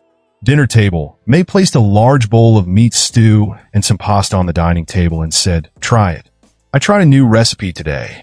All right. I smiled at her. It looks nice. Yeah, I used a recipe I saw on KTube. It's a new one. The comment says it will taste real nice. She informed me and poured a glass of soda for herself. Try it before it gets cold. Sure. I took the spoon and brought a mix of beef stew, corns, and other ingredients to my mouth. Oh crap. It's delicious. This tastes fantastic. The new recipe you found is amazing. Really? Nice. She smiled at me. Then let's eat it before it gets cold. Both of us dug in, and May switched on the TV and watched the news channel. And now we have a list of road closures because of heavy snowfall. The news reporter Mary and informed about road closures, 10th, 21st, and 118th streets. The roads will be dash. I turned my head and looked at May. I guess no school tomorrow. Roads will be closed. Yes, school is canceled. May replied and continued eating while staring at the TV screen. Roads will be closed. You will be able to get some good sleep without worrying about your jobs. Yeah, guess so. I nodded and resumed eating. Hell, it's so darn good. And I will get to sleep without going for another newspaper delivery. What about you? Don't tell me you are going to work again in this situation. I asked her with concern in my voice, and May shook her head. She works as an office lady for a small private company. May works really hard, and today's road closures would surely benefit her. The office is closed tomorrow, so I'm gunning for some extra sleep, she replied and gulped a spoonful of stew. After talking for a few more minutes, I decided to hit the bed. Tomorrow, I will go for a nice warm shower and spend time with May. She seems happy after being able to take a break, and I am happy about her. I am also glad to spend some time with her, without any school or work. The alarm went off. My head hurts, and my body feels a bit sore. I peeked out under the blanket. It's 9 in the morning. Crap. This feels like a hangover. Maybe it's due to overwork. And the house feels colder today. I don't want to get out of the warm blankets, but damn, it's freezing. I need to switch on the heater. Okay, schmuck it. I switched on the heater and the lights. And just before I turned back, May stood at the entrance of her room in her nightgown. Wow. Her hair was all disheveled, and her eyes were barely open. She looks so hot with that nightgown, and the bulge of her chest can clearly be seen under the cloth. Good morning. I greeted her with a smile. May nodded and yawned. Keep the laundry in the basket. I will do them tomorrow. She pointed at the basket and walked away while scratching her butt. Damn, I like how her nightgown slides through her butt cheeks. It looks so damn good. I wonder if she is wearing anything under the nightgown. I slumped back on the bed and lay there for a few more minutes. Then I got up and did some light stretching before going for a light shower.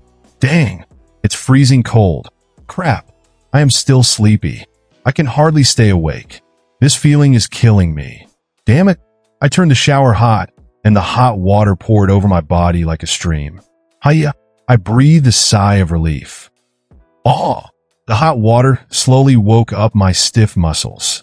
My hands slowly traveled over my body, feeling my skin, the curves, and every inch of my torso. Damn, it's been a long time since I got such a relaxing hot shower. I haven't felt this good for a while now. Maybe it's the yesterday's exhaustion. After a nice shower, I threw some warm clothes and a jacket on and went to the kitchen to brew some coffee. The house is quiet. May must have gone back to bed, I guess. It's so damn quiet here. No cars or noise from the neighbors. Just me and my coffee. But the silence and calmness are so relaxing that I feel like I can stay like this forever. After drinking my coffee, I decided to make a nice breakfast for May. She always works hard. Maybe today I will make her something for a change. I took out some bacon, eggs, bread, and cheese from the fridge and started preparing breakfast. It's been a while since I cooked anything, but I remember how to do it.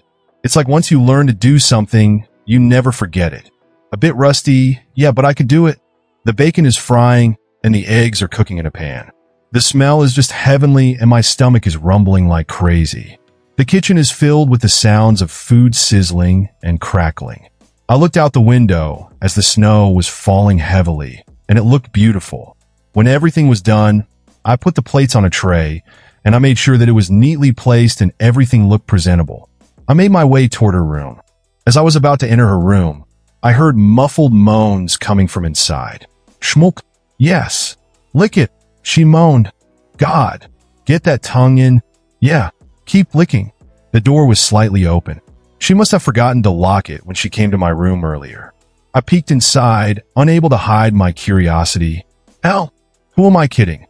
I wanted to see her doing it.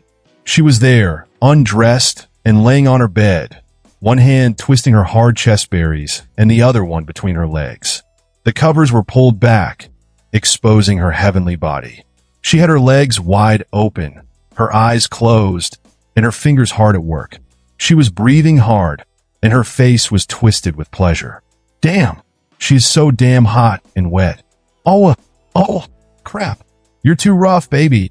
She groaned. Ah, don't stop. Shaboink me, lick me. Ah, yes, like that, baby. I wonder who is this guy? She's imagining while playing with herself. She sounds like she is really enjoying this. She must really love the attention and rough shaboinking from this mystery man. God, I wish it was me shaboinking her tight little coochie and making her squirm in ecstasy. But this unknown guy, I'm gonna schmucking kill him. Suddenly, she started climaxing. Her whole body shook as she rode herself to high heavens. The bed shook violently, and she let out a loud scream of pleasure, but quickly covered her mouth with one hand while roughly rubbing herself. Come with me, Peter? Ah, hey. Peter? Me? Is she fantasizing about me? Her nephew? Schmuck, my meat grinder was so freaking macho from watching her, and her words made it more macho. Crap, I never knew my Aunt May was a MILF 304. Should I just go in and shaboink her right now? Nah, not yet. Can't be too hasty and spoil things. May fell back on the bed and curled up. She looked totally worn out. Her face was flushed with pink, and her breathing was still shallow. She had sprayed her bedsheet with her sweet nectar. Damn, this was such a hot scene. It made my blood boil and my body sweat. H.A., what are you thinking, May? She mumbled to herself. That's just not like you. Playing with yourself? Shaboinking fantasies? Ah, God, it felt so good. But this is so wrong. She started shaking her head and whispering. He's your nephew. You shouldn't even be thinking about him in that way. No matter how damn hot and cute he is, you're not supposed to have dirty thoughts about your own nephew. You're just a sick and depraved hoe. But, damn, he got a big package down there. She was obviously talking about my meat grinder. She turned around. God, that Giat is so damn freaking perfect, so curvy and bouncy. I had to fight the urge to run my hands through them. Damn, May has the perfect body, her round, melons bouncing and jiggling, her chest berries rock hard, and her coochie leaking her sweet nectar. Gosh, that thick rear of hers is just begging to be pounded. Oh wait, I got an idea. I somehow managed to hide my bulge thanks to this big old jacket and knocked on the door with the breakfast tray. I can't wait to see her reaction. Huh? May, I brought you some breakfast. Huh? Pet. Peter, just give me a moment, she replied. I could hear some ruffling sound. She must be trying to hide her undraped body and the wet bed sheet under that blanket. Her hot voice was filled with a sense of panic and fear. Damn, she sounds so damn hot when she's all nervous. Okay, come on in. I opened the door and entered the room. And yup, she is under her blanket and pretending to keep a calm face. Her hair is messy, and her lips are wet. Schmuck, she looks so damn hot after playing with herself. I put the tray on the bedside table. Is everything okay? I heard some noise earlier. Noise? Nothing happened. I'm fine, she stammered. Thank you for making breakfast, Peter. You didn't have to. No worries. I interrupted. Anything for you, M.A. Enjoy your meal. I smiled. You always work so hard for me. This is the least I can do for you." Her face blushed with embarrassment. "Thank you, Peter. You're such a sweet boy." She stared at me for a moment. "Hey, anything for you. I need to clean the dishes now. Enjoy your breakfast." I grinned and was about to leave the room. I stopped at the door and turned back. "Oh, by the way, is it just me or are you looking beautiful today?" Her blush deepened. Peter, stop teasing me." I raised my hands in the air, just telling the truth. "Thank you. I will take it as a compliment." She smiled back. Damn, I wish I could bury my face in her melons and lick her juicy coochie right now. But I gotta hold back for now. I left the room and closed the door behind me. I need to whack off soon, or I will go insane. These teenage hormones are driving me crazy. Afternoon, the snowfall has stopped, and here I am cleaning the snow from our front yard. Damn, it's so freaking cold. I've almost cleaned it all, just hoping it won't snow hard again. I noticed MJ is also shoveling snow from her yard across from us. "Hey," I walked over to her. "How are you doing?" "Oh, hey, Peter," she smiled, "just clearing snow. You know that dumb drunk dad of mine will never do it himself." She rolled her eyes, "So I gotta do it myself. Need any help?" I asked. "Let me give you a hand. 2 shovels will be faster than 1. "Really?" She raised her eyebrows. "Yeah, I am done with our yard. So, why not?" I shrugged my shoulders. "Plus, we are friends. Friends help each other." "Friends?" She smirked. "All right then, let's clear this crap fast." We started shoveling the snow together. MJ has this cute little smirk on her face. "Oops." She slipped and crash-landed on me. We both laughed it off. Her body feels so soft and warm against mine. "Damn, she smells so freaking good." "Sorry," she giggled, sitting on my crotch. "Don't worry about it," I smiled back. "Her, but feels so firm on me. You might want—" I pointed at my crotch. "Move a bit." "Oh, sorry." She jumped off me. "Didn't notice." Her face flushed with embarrassment. Damn, she looks so damn hot when she blushes. We cleaned the snow for another half an hour or so and said our goodbyes. The rest of the day passed with a blink of an eye. Nothing interesting happened after that morning incident. And so, the days passed like a breeze. Today is the day for that genetic lab tour, where a spider will bite me and I will get my power. I am excited and nervous at the same time. Time ago, MJ and I took the bus to school. But on the way, I didn't see Flash and his friends. Whatever, let's not waste the mood by thinking about those bastards. Omniscient third-person POV, Flash and his 4 friends were sitting in the gym locker room. Well, the big guy has to get his right fist plastered after he punched the metal light post, trying to hit Peter at the bus stop that morning and to rub salt in the wound. Peter even embarrassed him in front of the public. He has never been humiliated in such a way in his life. He was supposed to be the alpha male around here, and Peter was supposed to be the little nerd loser who cowers in fear. But now, Peter has changed. He stood up to him and humiliated him in front of everyone. Flash couldn't stand it anymore. He hated Peter with every fiber of his being and wished he could beat the crap out of him. But with his broken fist, he knew he couldn't do it physically. "Damn it, this still hurts like crap," he yelled. "Peter Parker will freaking pay for this." "Chill, dude," his friend patted his back. "We will get him. Just wait and see." "Yeah, we will teach that little nerd a lesson he will never forget," another friend added. "Today is that stupid lab tour, isn't it?" Flash sneered. "I know Parker will be there. That nerd loves science and crap." "What you got him on?" the one on his right asked. "Something he will never forget his entire life. I'm gonna put that little crap in bed for the rest of his life." Flash chuckled evilly. "Damn it, man, I don't know about that. I mean, you want to make him vegetable or something?" His friend sounded worried. "Relax. I'm not going to kill him or anything. He's just going to get into an accident during the tour.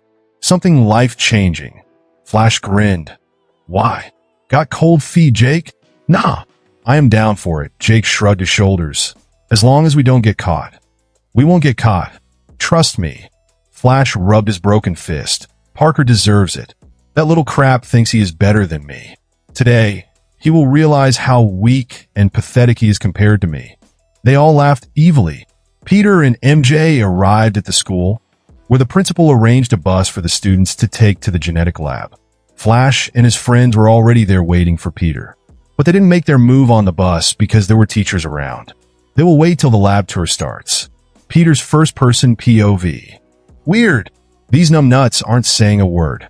Usually, they would try to bully me or something. Bastard must have learned his lesson. Oh, who am I kidding? He must be saving it for the tour. Whatever. Inside the bus, I got 3 options. Where the hell should I sit? There is Gwen, Michelle, and MJ sitting with a space empty beside them, and 2 of them smiling at me, except for Michelle, who just glanced at me and then went back to read whatever she was reading. Hey, Pete Harry came from behind. Hey man, I greeted him back. You joining the tour too? Yup, he nodded. It's an Oscorp, so I thought, why not? Cool. I smiled.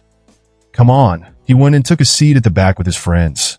Peter, what are you waiting for? Gwen called out. I've saved a seat for you. I went and sat next to her. She smiled at me, and MJ smirked while Michelle kept reading. God damn it. The more girls you have, the harder it gets. So, I heard your little run with Flash. Gwen whispered in my ear. Way to stand up for yourself. Well, it was like I've had enough of his bullshit. I thought, what would you do if you were in my place? I shrugged my shoulders. And she narrowed her eyes with a slight smile tugging the corner of her lips. And I just did it. You know, it felt great after standing up for myself. I felt like a huge boulder had been lifted off my chest. I sighed as I looked up at the bus's ceiling. Hey, Gwen. Yeah. She looked at me with her beautiful green eyes. Thank you for everything.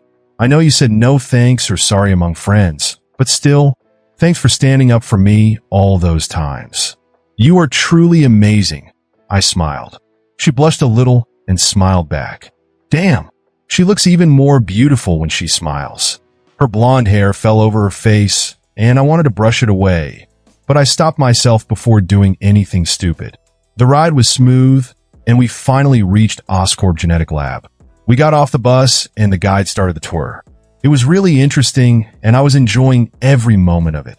Flash and his friends haven't tried anything funny yet.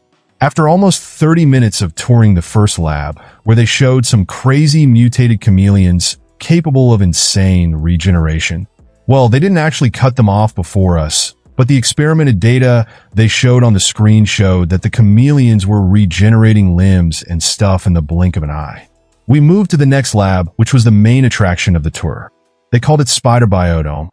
It was a huge dome full of spiders of different sizes and shapes. They were kept inside glass containers and were studied for their unique abilities. The guide explained how they study these spiders and use their DNA to create new formulas and stuff. Then there is this weird-looking spider whose web, if processed properly, can become as strong as a Kevlar. Or the one with the blue dots whose webs, if woven properly, can become elastic and stretchable. And lastly, the one with red and yellow stripes can weave webs that can cut through the strongest metal available on Earth, the freaking vibranium. Now we will move toward the main attraction of today, the 15 super spiders that have been genetically modified using multiple species of spiders, including the ones we have shown before. The guide announced, these 15 spiders are very dangerous and must be handled with utmost care. So, please keep your distance from the containers. We walked toward the center of the dome, where there were 5 rows of 5 containers each. Each container had a number plate with the spider species written on it. We slowly started walking among the containers. The guide told us to take pictures and record videos, so I pulled out my phone and started recording. Hey, are you sure it's 15? Michelle asked the guide. Yes. Why? The guide seemed confused. Michelle pointed at container 15, and the guide rushed toward it.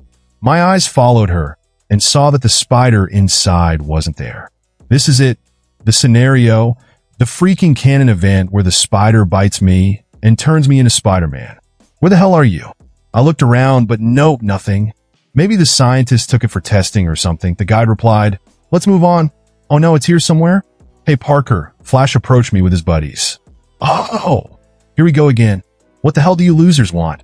Go away. I'm busy. I sighed as I looked around. Ah, don't tell me you are afraid of little spiders. Flash's friend snorted. Come on, Parker. He wrapped his arm around my shoulder. Don't worry. We are here to protect you. AJ, your dad needed that protection when he schmucked your mom. If he had, it could have saved our planet from another schmucker. Get that fapping arm away from me, you sicko. I ain't swing that way. I shoved him away, and he fell on the ground. His friends laughed while he got back on his feet and wiped the dust from his jeans. What's going on, Parker? Our science teacher walked toward us. Oh, I will tell you what's going on here. I turned toward her. These guys here think they can have some fun with me. Protect me as if I am their chick. I was like, what the hell, man? Get away from me. I don't swing that way. I mean, come on, teach. I'm trying to concentrate here, but these perverts... I think I will contact the disciplinary committee and take this matter to social media too. You all right, Pete? Harry came from behind. Yeah, I am good. But we need to decide what to do with these sickos. I narrowed my eyes at Flash. We should kick them off the tour or something, Gwen suggested. First bullying, and now this. Get out. I will bring this matter to the principal and the disciplinary committee. Bring your parents to school tomorrow. It's about time you guys learn some manners, and Peter, I would request you not to do anything rash or take any matters to social media, the teacher requested. But, what? Flash scratched his head, trying to grasp what just happened. Leave! Now! The teacher pointed towards the door. His friends looked at each other and followed their leader. The rest of the tour was boring. That freaking spider didn't even bite me. All thanks to that bastard. This is the final lab where they were experimenting with some kind of serum that was supposed to help people with weak metabolism to lead a normal life by strengthening their muscles and bones. Man, I gotta take a leak. I felt the sudden urge. I asked the teacher and ran to the bathroom. I followed the signs plastered on the wall. It was quite empty. I closed the door, and as I was about to do my job, someone kicked my back hard. My head slammed on the wall, and everything became dark. When I woke up, I was lying on the floor, my nose hurt, and I tasted the metallic taste of blood inside my mouth. There was also this slight pain in my head. My entire body ached, and my eyes felt like they had lost all the color. But only after a few seconds I realized what was happening. Someone beat me up to a pulp. Shit! I tried to stand up after spitting the blood. I'm gonna kill that Flash bastard and his friends. I somehow walked up to the basin, washed the blood off my face, and grabbed some tissues to wipe them. There was no sign of dust or anything on my clothes. I pulled up my shirt. Damn it, it hurts. Yup, it's not good. Those bastards took my clothes off and beat the crap out of me when I was unconscious. Huh, my arms. There were 6 bite marks on both arms, and the rest were all over my body, freaking hard to count how many. I looked on the floor. There were a bunch of dead spiders, but nothing else. And they looked like those freaking super spiders. I counted them, 18 spiders in total. 3 extra. How the hell did they manage to steal them? Those bastards were really trying to kill me. Forget that for now. I have no idea what's going to happen now. 18 spiders bite. Damn it. I dragged my feet out of the bathroom, and as I was walking through the hallways, something familiar caught my eyes, which forced me to forget all my pain and stop in my tracks.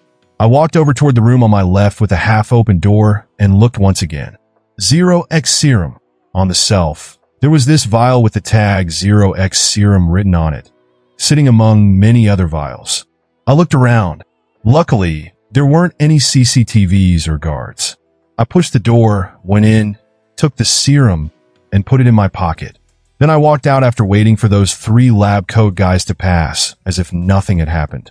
I don't know who kept it there or how it was even there, but what I am sure is that this reality's version of me might not be alive anymore. Oscorp, 1 spider bite is alright, but freaking 18? 18, man! Do you have any idea what I'm feeling? This pain is not just physical. I have already noticed the changes, and honestly, I am freaking out. It's hard to explain, but it's like thousands of needles are stabbing my muscles all at the same time, and yet I am walking toward God knows where. I rub my eyes. Ah, there is the bus. I somehow got in and slumped on the seat before me. But hey, at least I stole that serum thing. 0x serum.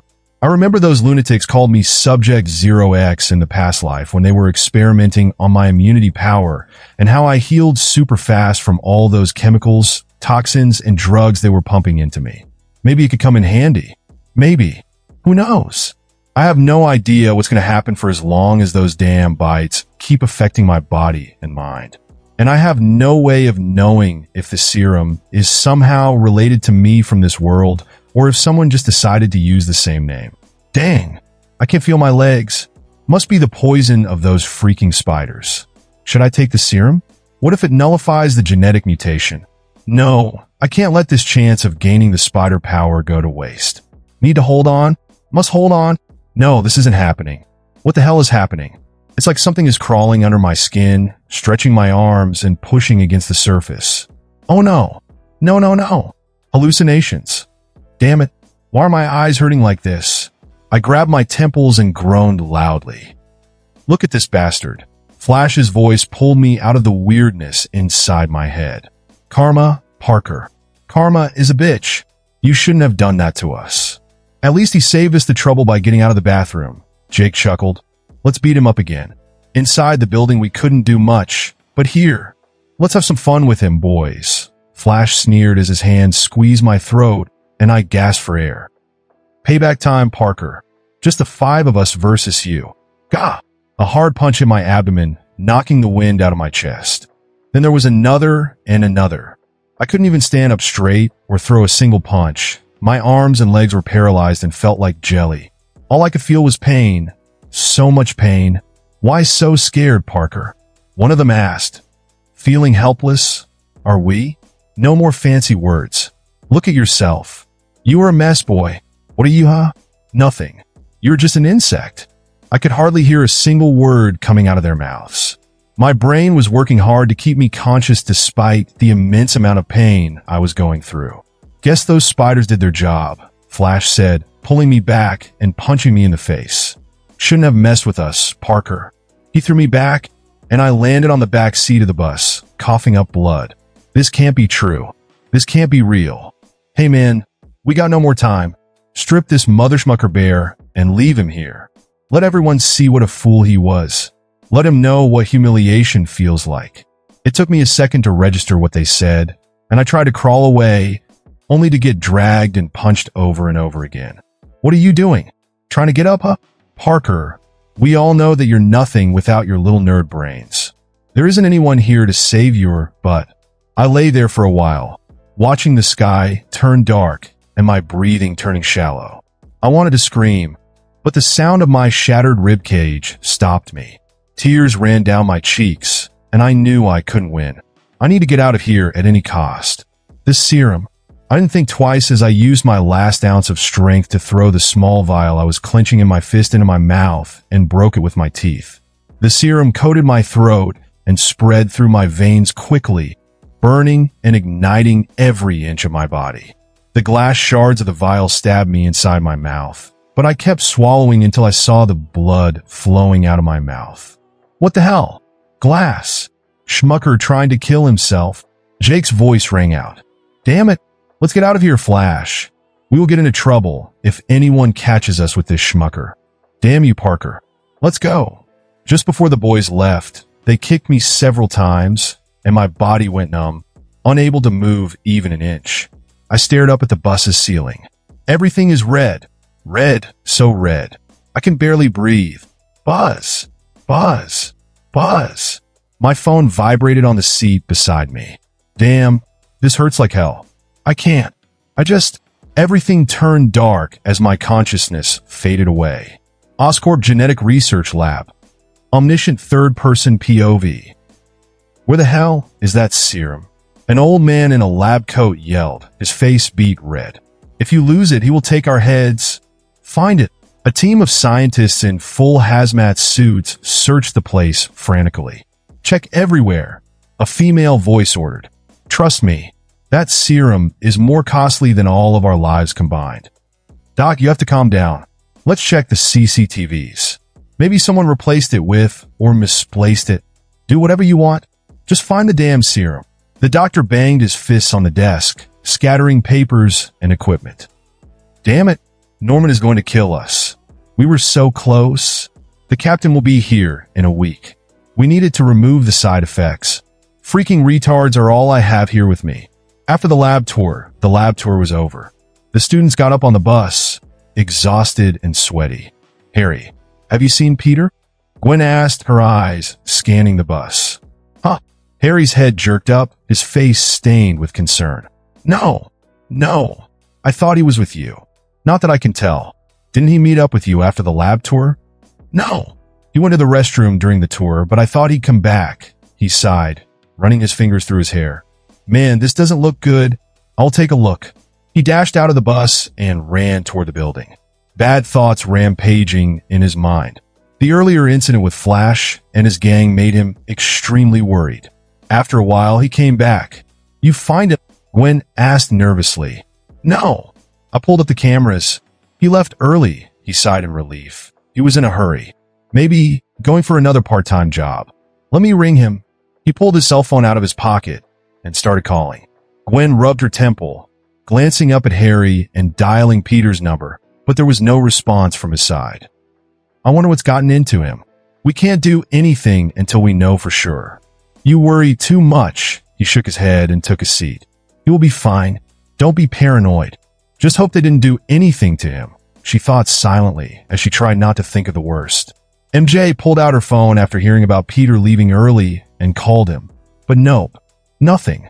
She left a couple of text messages asking if everything was all right, but she didn't get a response back. Something was definitely odd. Hope he's okay. But this is not like him. MJ thought anxiously because he always replies almost instantly. She fidgeted in her seat, clutching her phone in her hand tightly, hoping Peter would call her back soon. Michelle noticed a little blood stain and a broken glass shard near her seat and picked it up. That's weird. What could have caused this, she wondered. She touched the blood stain. It's dry. If it was recent, the blood should still be wet. She didn't know what to make of it. It couldn't have been Peter's. Somewhere in Manhattan. Alley crap.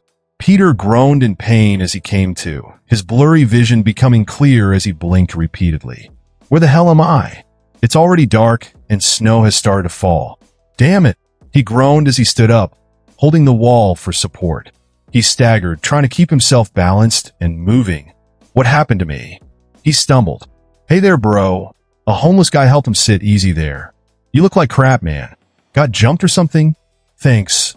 Peter mumbled as his head started spinning, making him groan as the cold wind touched his wounds. I gotta go. Stay here for a bit, the homeless guy whispered, handing him his blanket. Let me go get some help.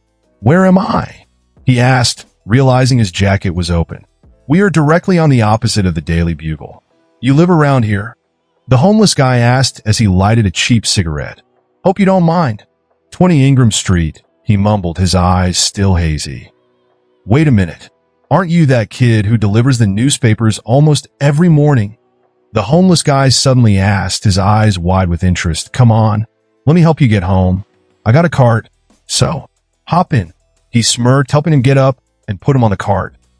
Thank you. Peter lost consciousness once again as his savior pulled his cart. Peter's first-person POV, slowly. I open my eyes. The snow is falling pretty heavily, and it looks like I'm lying on a cart. That guy even covered me with his blanket and is pushing this cart in this freaking snow. He is a homeless man, but he seems so kind and considerate. I doubt if it were any of the students or even some random stranger passing by, they might not have shown this kind of kindness. I am grateful, but oh my God, my body hurts so badly. I can feel my ribs ache and my eye is throbbing. Hey, what's your name? I asked the man softly. Joshua. Everyone calls me Josh. He smiles and lifts a corner of the blanket over me, covering my face from the snow. Thank you, Joshua. You didn't have to do this, I reply. Don't worry, son. I can understand what you are going through. You kept mumbling about some Flash or Jake. Did they beat you up? He asked gently. Yeah, I signed defeat. Yeah, they did. I almost died. I guess I was lucky you were there. So, they beat you up and no one did nothing? He asked with a hint of curiosity in his voice. Their school bullies got money, pays donations and all, and my school isn't so strict about such things. And frankly, I can't really afford to go to another school or quit my side jobs. I replied, wincing at my aching bones. Money is tight at home. I guess I was just trying to get by quietly until something snapped and I decided to speak up and, I chuckled bitterly. And this is the result? He whispers, shaking his head. Hey, have faith. There is a saying, No matter how deep a river of troubles you're stuck in, there are always a million bridges out there. Well, I haven't reached the millionth yet, I respond, grimacing. But one thing I know for certain, I'm gonna have the last laugh someday. He pulled the cart under a closed shop as the snow fell heavier. He then crouched beside me. Revenge doesn't solve anything, son. It makes you do some dumbest crap. And then when the high wears off, you'll feel like crap. You sound like you're talking from experience, I asked, glancing at his eyes. Huh, you can say that. His smile is sad, and the scars on his face stand out in the glow of the lamplight. It was a long time ago. I did some stupid crap and bomb. I lost everything I had, including the love of my life and my family. Been homeless ever since. Oh, I sat up with great difficulty. Sorry for what happened. He shrugged. It is what it is. Besides, it was my fault. The cuts in my mouth were no more. The pain is subsiding slowly, and the feeling in my arms and legs is returning. Was the serum doing this? Was it healing me? Or spider power? Well, since we ain't going anywhere in this heavy snow, mind telling me what happened to you? I asked. It's not the greatest bedtime story, Joshua sighs, rubbing his neck. Trust me, I'm a good listener. And for a moment, he just stood there looking at me before taking a seat. Before all of this happened, I was a software engineer at Oscorp. My wife, Alice, and I had just found out we were going to be parents. He smiled bitterly. We were very excited. He paused as he took out his worn-out wallet and took out an old picture of a little girl. This is her, he smiled sadly. Sarah. I looked at the beautiful little girl, who couldn't be older than 5 or 6. Her eyes twinkled with joy, and a beautiful smile lit up her angelic face. She is beautiful, I whisper, handing him back the picture. Yes, she is. His voice shakes a bit. One day, there was an attack by this group of people, who later turned out to be eco-terrorists. They believed Oscorp was corrupting the environment and animals were dying. So, they started targeting low-level workers like us, not caring what the truth was. They began to harass us in public and at home. It became so severe that I had to request for a leave, and I even had to file a lawsuit, but it wasn't enough. He stood up, throwing the cigarettes away, and paced in frustration. One day, Alice went to the supermarket and never came back home. Later, cops found her dead in the alley, and it turns out the eco-terrorists did it. They beat her up and tortured her, killed her. I sat there listening to him silently. How horrible. I'm so sorry for your loss. That day when I saw her lying in a pool of blood, something broke within me. I wanted to kill that bastard myself. But the cops arrested him, and for some damn reason, they decided to let him go free without any charges. I hacked into the CCTV and saw that bastard kill her. I knew I couldn't trust the authorities, so I followed him and found where he lived. That night, I went home, took my shotgun, went to that mother schmucker, and blew his head off before his wife and son. He paused for a minute as he took out another cigarette. What about his wife and son? I asked curiously. They didn't do nothing to me or my family, so after I shot that bastard, I surrendered and explained everything to the cops. I got lucky. The higher-ups launched another investigation and found out that bastard I shot was actually a real terrorist, and that family of his was just a cover-up. That bastard was holding them hostages and was using them as a front. He frowned. But those cops, he shook his head. I spent 20 years in prison, but hey, at least I took the bastard down. Your daughter? I asked gently. She was 6 years old back when I was jailed, so she got adopted by a nice family. He puffed on his cigarette. Then, well, when I got out, I tried to find her, but it was useless. I spent everything I had to find my daughter, but he turned away from me. For a moment, no one spoke as we both sat there silently. I don't know where she is. It's been over 20 years since I saw her. His voice faltered and he dropped his head. After a moment, he stood up and stared at me. Revenge is a damn mistake. Trust me, had I not done that, maybe, just maybe, I could have moved on. But he looked away. Anyway, that's enough. I'm here now. I got down from the cart. My body has healed up. No more pain or grogginess. I'll be direct with you. Have it ever occurred to you that the guy you killed, maybe one of their mates might have used some kind of front and taken away your daughter?" I asked as I stretched my body, still a little stiff but feeling much better. "What?" he muttered, shocked. "Meet me in that same alley in a month. You want to find your daughter, right?" I patted his shoulder and began to walk into the snowstorm. "Hey, what do you mean?" he stammered, chasing behind me. "If you were thinking what I think you were thinking, then you're mad. It's impossible. The dirty cops who let that prick go. You remember their face, right? In a month. I won't promise anything, but I will try my best to help you. Think of it as thanks for saving my sorry, but..." I walked away, leaving the baffled homeless man, who mumbled to himself. Who the hell was that weird kid? First, he fights with the school bullies, then gets beaten up to a pulp.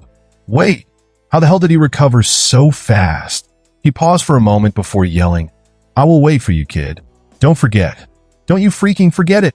I can feel it. My body feels light as a feather. I can see clearly in this dark snowstorm, and I am not feeling any cold or anything. My head is clear. The pain is no more."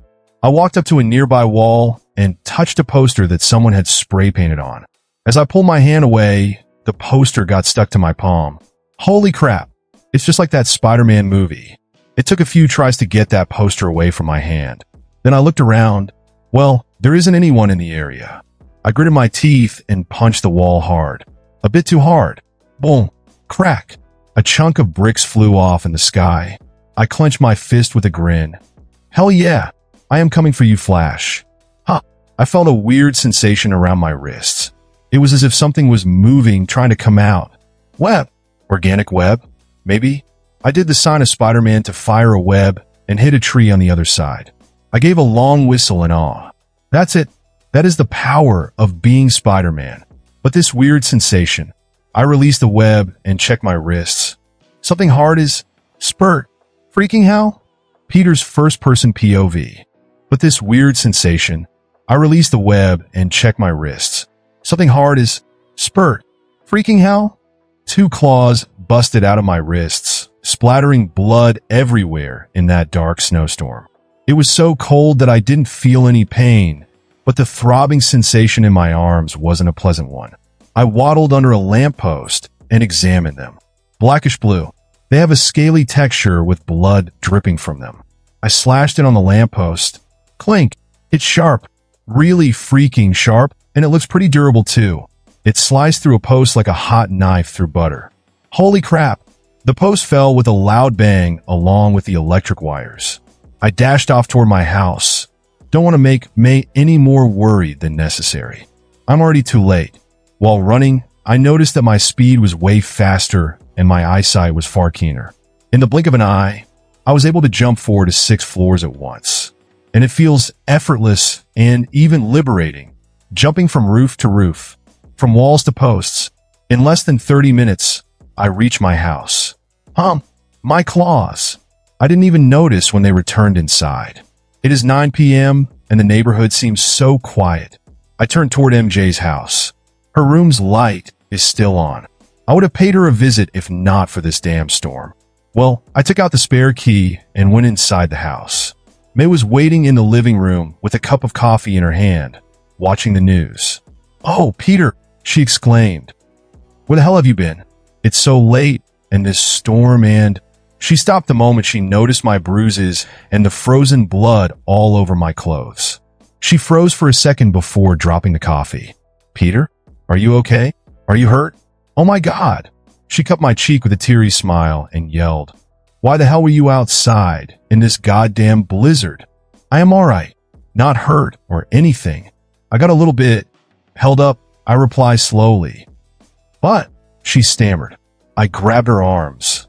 "I am sorry for worrying you, Aunt May. I wanted to call you, but my phone is dead. I'm so sorry." May stared at me trying to see if I got into an accident, but there wasn't a single scratch on me. "But, what's this red thing on you? And your clothes?" she asks, frowning at the stain on the arm of my torn uniform. "No idea. I slipped around the corner. Might have got something from there," I answered, feigning ignorance. "You know how clumsy I am." I shrugged with an embarrassed chuckle, rubbing my neck. "Still, Peter, don't ever do that again. You get it, young man?" She rubbed my arms. "Now go and get cleaned up. Take a warm bath, or you will catch a cold." The word cold gave me a shudder. It's as if all of a sudden all the cold hit me at once, and all I wanted was a warm bath and a steaming cup of coffee. I nodded and went upstairs to clean myself. But before that, I made sure I wrapped my blood-soaked uniform in a bag and locked it away in the closet. Then took a quick warm shower. After that, I went to my room with a towel wrapped around my waist. I walked in front of the mirror and checked my body carefully. Well, aside from the newly grown muscles, there aren't any other changes. I can see clearly and hear almost everything, even a small fly's buzz.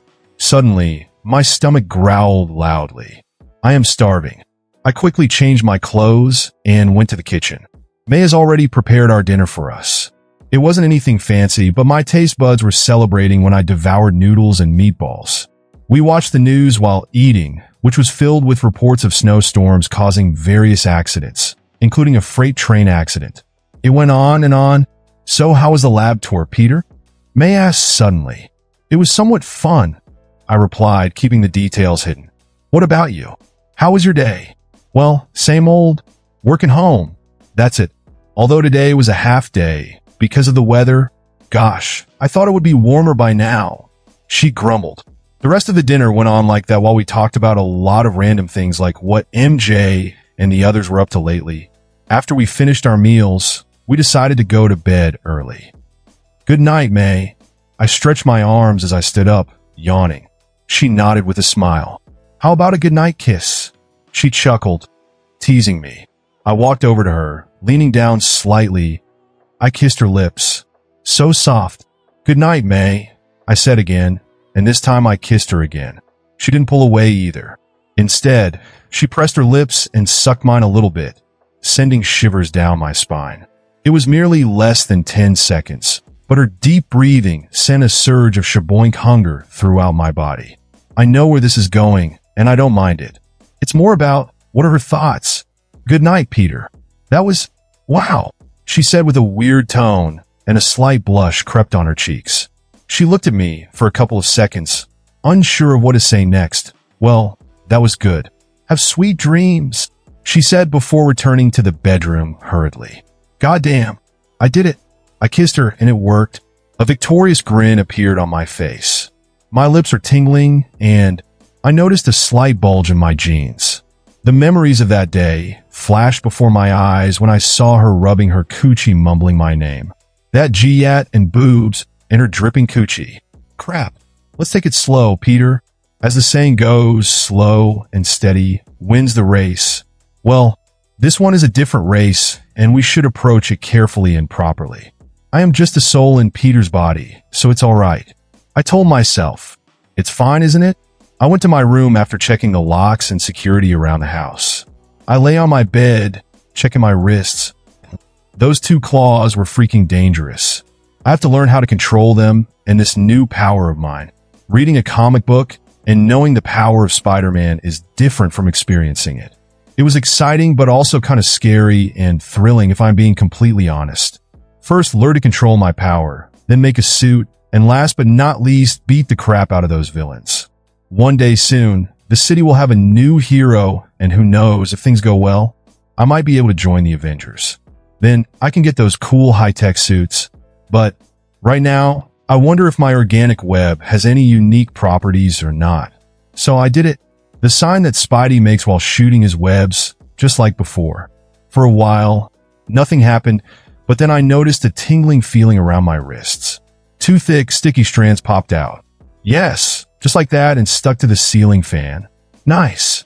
Organic web is very convenient. I don't have to worry about web shooters getting damaged. I could swing freely around the city using these webs. Now that's just awesome, isn't it? It has great tensile strength and is self-created. Now how about grabbing the web strands? I lifted myself easily above the bed, dangling upside down, hanging by my webs. Cool. Now, let's try crawling on the wall. I pulled myself to the ceiling, sticking firmly without falling back down. Awesome. This is so easy and fast. I crawled around my room like a little kid discovering Christmas presents for the first time. This is amazing. I thought it would be hard, but I guess it's not that hard. I crawled upside down, then jumped back to my bed effortlessly. All it takes is practice, and I will become a professional very soon. Anyway, I am so sleepy. I yawned loudly. Well, it's already midnight, and tomorrow is Saturday. Time to sleep. I'll figure out the rest later. May's third-person POV. May hurried to her room and closed the door. She stood there, pressing her back to the door, touching her lips. She could still feel Peter's warmth. Not only that, but she couldn't understand why she did that, but she knew it was wrong yet so right. The way he responded to her, it felt magical. The way he leaned down to kiss her. Damn it, I am going crazy. She cursed under her breath, but licked her lips nevertheless. God, his lips were so soft. I almost gave in. Did he notice? She wondered. Crap. She walked over to the bedside desk and unlocked it. Before her eyes was a pink vibrator egg with a remote control. She took it and lay on the bed, spreading her legs. She removed her undies and went to work, playing with herself. Moments later, Huff! Phew! I doubt I ever climaxed this hard before, she commented while panting heavily. Her limbs were numb, and her coochie was sore, but she was satisfied. Peter, my sweet nephew, he is growing up into a fine man, she thought, smiling to herself. I wonder, she chuckled bitterly. Who would be interested in a middle-aged woman like me? Especially Peter. He deserves someone younger and prettier than me. She sighed, leaving the egg inside as she put the speed to a minimum. She quickly changed the bedsheet and lay on the bed undressed, under the blanket, wondering if her wild dreams would ever come true. Peter, she mumbled his name while drifting to sleep. Peter's first-person POV. Morning. A large one escaped my mouth as I opened my eyes. I sat up on the bed, rubbing my eyes. I glanced at the clock. It was 7 o'clock. Saturday. Well, 2 days holiday. Nice. I stretched, my body feeling refreshed after a good night's sleep. The bad memories of getting almost killed by Flash and his mates, and the good memories of getting my spider power flooded my mind. I shook off the bad thoughts because the time for thinking is over. I will beat the crap out of that mother schmucker today. I know where he hangs out. Oh, he will regret it soon enough. But right now, I got off the bed, heading straight to the bathroom for a morning shower. I pushed the door open. Before my eyes stood May, completely undressed, drying her hair with a towel. I froze on the spot, staring at her heavenly figure from head to toe. My meat grinder sprang up instantly. She turned around. Both of us were stunned for a moment. May covered her private parts while I averted my gaze, looking everywhere but her. Sorry. I didn't mean to. Sorry. I apologized, awkwardly scratching the back of my head as I quickly left the bathroom, closing the door behind me. I let out a sigh of relief. Phew, that was close. She is so beautiful, I thought as I walked toward the kitchen. May followed me, wearing only a bathrobe. Peter, she called out to me shyly. I stopped in my tracks and turned around. I am sorry. The door was open and I apologized again, feeling a little awkward and horny. She approached me. No, it was my fault. I should have locked it. And about yesterday, she trailed off, fidgeting with her robe nervously. Did you perhaps not like me kissing on your lips? I asked worriedly. She blushed a little, shaking her head. No, I loved it. I heaved a sigh of relief hearing her. Then what is it about? I asked curiously.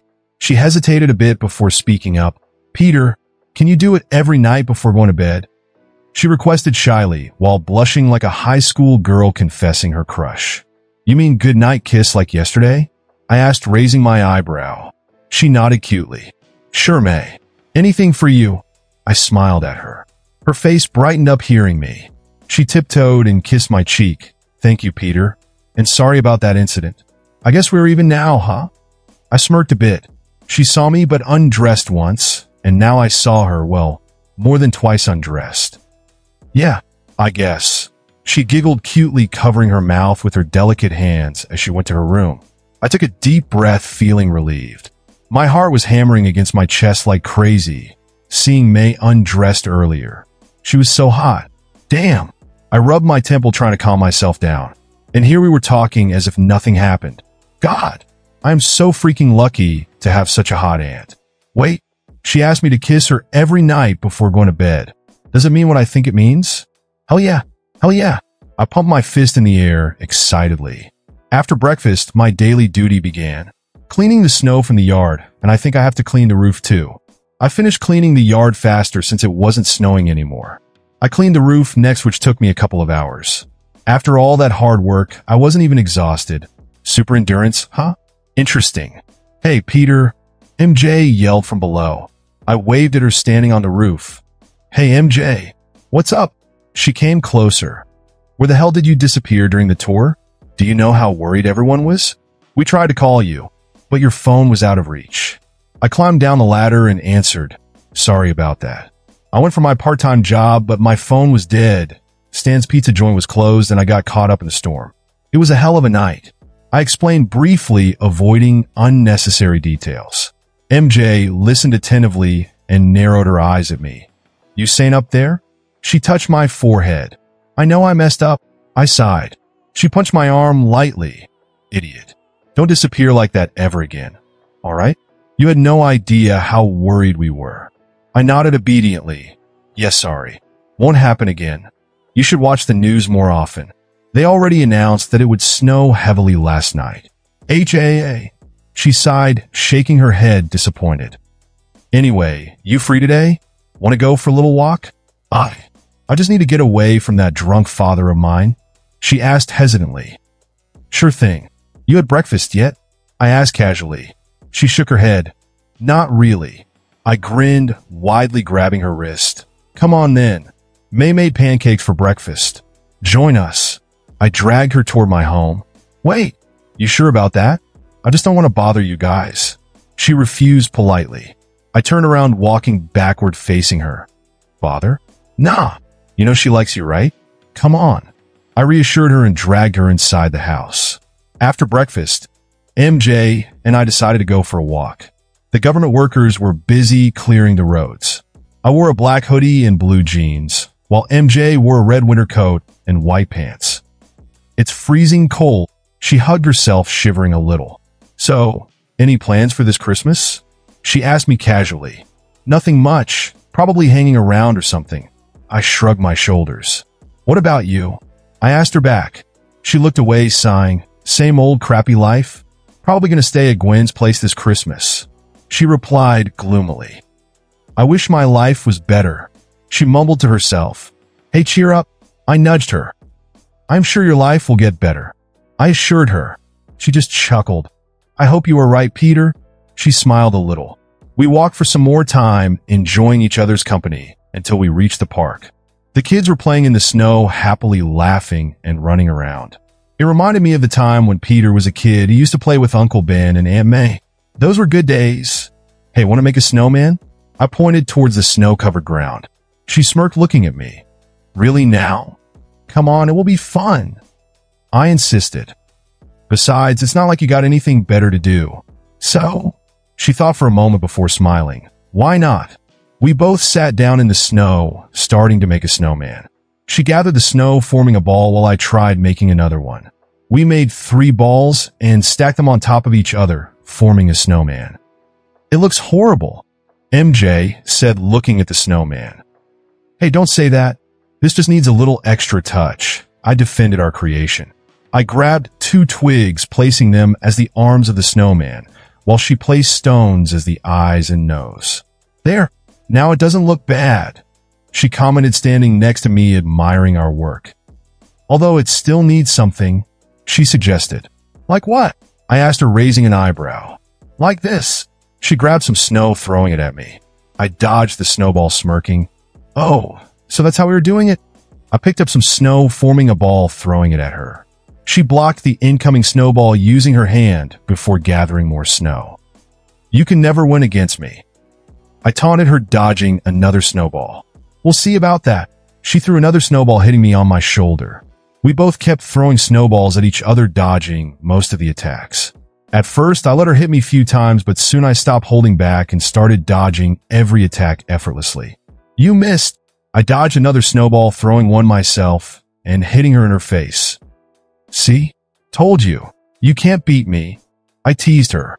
Shut up, she shouted, throwing a snowball aiming at my face. Unfortunately for her, I ducked, dodging the attack. She growled in frustration, throwing more snowballs at me, which I dodged easily. Soon enough, I ran out of snowballs. Time out. I raised my hands, signaling surrender. Oh, no, you don't, she said, throwing a snowball aiming at my chest. I jumped on my left, ducking behind the bench, dodging the attack. MJ, come on. Let's stop. I peeked from the bench, dodging another snowball. No. She shook her head, throwing another snowball. Not until I hit you. Fine. I sighed, jumping over the bench, dodging another snowball. She formed another snowball, throwing it at me. This time, instead of dodging, I rolled on the ground, taking a handful of snow, aiming it at her. She gasped, covering her face, blocking my attack. Gotcha. I smirked proudly, standing up. That's not fair. How are you dodging all my attacks? She complained, folding her hands. Because I'm just too good, I boasted, striking a pose. Swoosh! A snowball hit my face. I rubbed my face, wiping the snow off my face, glaring at MJ, who stood there grinning. What happened, Parker? Too good up? She mocked me. Oh, it's on. We played for hours, lost in time like kids again. After hours of playing around, we both lay exhausted on the snowy ground, catching our breath. I had a lot of fun today. MJ turned her head, facing me. Thank you, Peter. I am glad to see her smiling. Hope this takes some of her worries away for now. Besides, I had fun too, running and laughing without any worries. Anytime, MJ. I smiled back. Want to grab a bite? I sat up, patting snow off my clothes. Sure. She sat up, dusting off the snow from her clothes. We both headed towards the cafe, grabbing some coffee and muffins. I still remember when we were kids, we used to build snowmen, have snow fights. MJ reminisced, taking a sip from her coffee. Yeah, good times. I nodded, sipping my own coffee. Now that I am here right now, talking to you, I realize how much things changed. Sometimes I wish those days would return. She sighed, putting her cup on the table. But the best thing right now is the new Peter before me. Oh, you like the new me, huh? I wiggled my eyebrows, earning a chuckle from her. Shut up. She rolled her eyes, taking another sip from her coffee. After having coffee, we both walked outside and headed back to my house. Huh, what the hell is this feeling? This weird, tingling sensation around my body. Something bad is going to happen. I stopped walking, scanning my surroundings carefully. MJ noticed my actions and stopped walking, looking at me curiously. Peter, what's wrong? She asked me worriedly. I can barely hear what she's saying. All my senses are telling me to run. Something dangerous is going to happen. I grabbed MJ, pulling her into a nearby alley. Wah! Before she could ask me, I put my finger on her lips, silencing her. 5 bikes stopped near the cafe where we were previously sitting. 5 masked men wearing leather jackets jumped off the bikes, drawing their guns. They stormed inside the cafe, firing their guns randomly. People screamed, panicking, trying to run away from the shooters. These bastards, with the snow and slippery roads, the police will never reach here in time. Damn it, I can't just stand here doing nothing. But I just got my powers yesterday. Can I really fight these guys? No choice. I need to act now, but I can't leave just like that with MJ with me. Peter, she whispered, tugging my sleeve, snapping me out of my thoughts. This is dangerous. We should leave. I grabbed her arm and dashed. Wait, what about those people? We should call the cops, she questioned me, pulling her arm back. I took out my phone and dialed 911, informing them about the shooting. I called the cops. They will handle them, I assured her, grabbing her arm again. They got guns and God knows what. We can't deal with them. After running to a safe distance, we stopped, catching our breath. Are you okay, MJ? I asked her, panting. Yeah, I am fine. She panted, leaning against the wall. Where is it? I put my hand in my back pocket, pretending to search for something. Shit. What? She looked at me confused. My wallet. It must have fallen somewhere. I pretended to look worried. You ain't going there, are you? She narrowed her eyes, folding her arms. Don't worry, MJ. I will be back in a second. I gave her a thumbs up, turning around. No way in hell. She grabbed my arm, stopping me. We don't even know how many of them are there. We only saw 5 of them entering the cafe.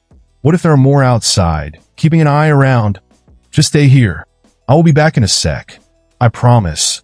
I will turn back immediately if I spot someone. I assured her, letting go of her hand. Pete. Before she could finish, I ran. Sorry. I gave her an apologetic smile, sprinting towards the cafe. I can't wait to put my power to the test. I'm going to slice them up like butter. Alley around the cafe. The civilians around the area have already run away after hearing the gunfire. The bikes were still parked near the cafe entrance, with no sign of anyone around. I hid behind the alley, scanning the area carefully. There's this white minivan waiting just opposite the cafe. Must belong to these idiots. Should I destroy the van? Nah, too noisy. Sabotage, perhaps? But I still need something to cover my face.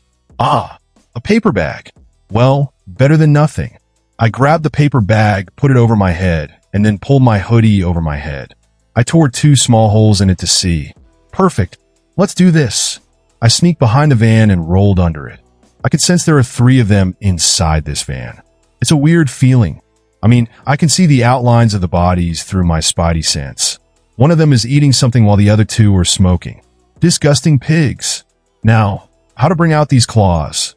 I clenched my fist, imagining the feeling from last night when the claws came out from my wrists. Nothing. Maybe I need to imagine something sharp coming out of my fists? Still nothing. Damn it. How the hell do these claws come out? Okay, calm down. Think about slicing something apart. My hand started tingling a little. Come on, slicing something apart. My claws slowly came out from my wrists, ripping through my flesh. Damn it. I gritted my teeth, suppressing my screams. Okay, this freaking hurts, but no blood this time. That's a good sign. Shaking the pain away, punctured the tires first before cutting open the fuel tank, letting the oil flow out. Next, I pierced the brakes, damaging them completely. Once done, I rolled out and hid behind the tree next to the van. Dang, my claws are sharp like last night. It took mere 10 seconds to cut through everything. Okay, Pete. Stay focused. They will be out any moment. I retracted my claws. The door of the van opened, revealing one of the thugs wearing a white shirt and blue jeans. What the hell? He's a freaking tall guy, muscular too. His hair is black with a bushy mustache. He inspected the tires, cursing. Damn bitch. Who the hell did this? He shouted, kicking the tire angrily. Oi! Oh. He hissed, kneeling down, grabbing his toe. Freaking idiot. The other 2 came out to inspect the tires too. The tires are freaking flat. The short, fat, bald man informed the third man. The third man was skinny, wearing a gray jacket, black jeans, and a mask similar to a ski mask. God damn it. What the? His eyes fell on the dripping oil as he bent down to check the tires. Someone cut the fuel tank, and the brakes too. He cursed, standing up and clenching his fist. Find the bastard. I want him alive. Yes, boss. Both the fat man and the tall man replied in unison. As much as I would love to kill them, I can't do that. I need to keep my image clean to join the Avengers. For now, I will just cut off a few fingers or a limb or 2. Art, what the hell am I thinking? I will just beat them up. Lucky for me, they aren't carrying their weapons. The 2 of them searched around while the skinny bastard stayed by the van, tapping his foot impatiently. The tall guy is coming toward me. Time to strike. I shot a web, pulling the tall guy towards me, dragging him behind the tree. Before he could react, I punched him in his face, knocking him out cold. Then, I webbed him to the tree, leaving him unconscious. That felt good. 1 down, 2 more to go. But, oh my, what do you got there in your pockets? I took out his wallet. Dang, $3,000. Thanks for the donation. I stuffed the cash in my pocket. I need to look out for my fingerprints. Can't let the cops find anything related to me. I'll hold on to this wallet for now. Next, time to put the fatty to sleep. I picked up a pebble, aiming at the fatty. Bullseye. I hit him right in his head. Spat. I didn't mean to do that. The pebble pierced through his head like a freaking bullet. Holy Stark. Okay, Pete. Focus. Just focus on the remaining guy. 1 dead guy is alright, right? As long as he dies silently. Nobody will know. Yup, nobody will know. Besides, he is a bad guy. So it's alright to kill bad guys, right? What the freaking hell? The skinny one looked back and quickly ducked behind the van. Sniper. Damn it. He cursed, looking around trying to find me. All right, buddy. I ain't a sniper, but why not pretend to be one for a change? I took a couple of peebles and climbed up the tree. It was covered with snow and was a good hiding spot. I aimed at the skinny bastard, hitting him on his shoulder. Art, bastard, he cried out loud, clutching his shoulder as the pebble pierced through his flesh. I threw 2 more pebbles, aiming at his arms and legs, piercing through them. He blacked out for a moment, experiencing the intense pain. He just laid down on the ground, holding his wounded limbs. Poor bastard. We are under fire. Snee. Mom. The skinny bastard tried to scream sniper, so I webbed his mouth shut. I don't want the others to hide in thinking there's a sniper out here. That will only complicate things. With all his limbs injured, the skinny bastard struggled on the ground, wriggling like a worm. Sorry, buddy. I pulled him under the van. You gotta stay like that for a bit longer. I jumped down, climbing inside the van through the window. Yuck. Smells like cigarettes and rotten food in here. I checked the glove compartment, finding a Glock pistol along with 4 magazines. I look back. A couple of micro Uzis too. I don't need them. The thing I need is a lighter. I dragged the dead guy and the skinny inside the van. The skinny was already out. I checked their pockets, taking out their wallets. Wow, another $2,500. Damn, these bastards carry quite a lot of cash. I threw the wallet I picked up earlier and threw it in the van. Okay, Pete, time to burn them. Just like Salazar said, dead men tell no tales. I lighted 2 cigs and threw one under the van on the spilled oil. As for the second one, I opened the gas cap, stuffing it inside the tank. Then I dashed back into that alley. Damn it, I killed a guy and another one is about to die. Yet I am so calm. Yes, bad guys should die. No need to feel remorse about killing them. I watched as the van burst into flames, burning everything in it. The skinny guy woke up screaming in agony due to the heat. Poor bastard. His cries soon died down as his body turned to ashes. The thugs from the cafe rushed out in shock, watching the van burn to ashes. Damn, who the hell did this? Where are Alvin and Fred? The short fat baldy screamed, looking around nervously. Mother schmuckers. I told them not to touch that freaking new fire grenade. Look what happened. New fire grenade? Huh, idiot. That's just an ordinary cigarette and some gasoline. The siren of the police cars echoed through the streets. Damn, you retard bastards. He cursed. Get the cash. We are leaving now. Before they could run back inside, once more to grab their money, I dashed in. Time to web them up. I webbed the fat baldy, sticking him to the wall. The 2 burly guys aimed their rifles at me, shooting wildly. I dodged the bullets with ease. I don't even know how I did it. It just happened like my body moved on its own. I webbed their rifles, pulling them away from their hands. Then, I punched them hard in their faces, knocking them out. The other 2 with shotguns aimed their guns at me, firing away. I jumped high in the sky, webbing them up with me and slamming them hard on the ground. Crack. Oh, I heard their bones cracking. Damn, did I kill them too? Holy Mother of Jesus. What the hell was that? The fat baldy panicked, looking at me. I webbed his mouth, shutting him up. Shut up, baldy. The police siren is nearing the cafe. Time to get out of here. I webbed on top of the cafe, then swung away with my amateurish skill, almost falling down in the next lane. Man, that felt great. Beating those bastards up. This power of mine is amazing. It feels great. I dodged freaking bullets without breaking a sweat. Those jerks couldn't even lay a single finger on me. I webbed down in an alley away from the scene and took the paper bag off my head. Man, fighting bad guys is fun. Man, with great power comes great loot. I walked back to where I left MJ standing. Peter, MJ came running with a worried look on her face. Well, can't blame her. She probably saw the explosion and heard the gunshots. Are you okay? Are you hurt somewhere? Don't worry. I am fine. I smiled, taking out my wallet. Found it near the alley. Must have fallen when we were running. She sighed in relief, hugging me tight. Gosh, I was so scared. Yeah, me too. Thankfully, the police arrived just in time. I lied, hugging her back. Okay, this is new. Hugging MJ feels nice. Her soft body pressing against mine. Whoa, calm down, Pete. Calm down. Let's leave this place. Shall we? I suggested. Oh, hell. She cleared her throat, letting go of me, blushing. Sure. She sure looks cute when she blushes, and this is the first time she hugged and showed concern for me like this. Well, it kind of feels nice. We walked back home with an awkward silence surrounding us. The day started good for me, but not for her.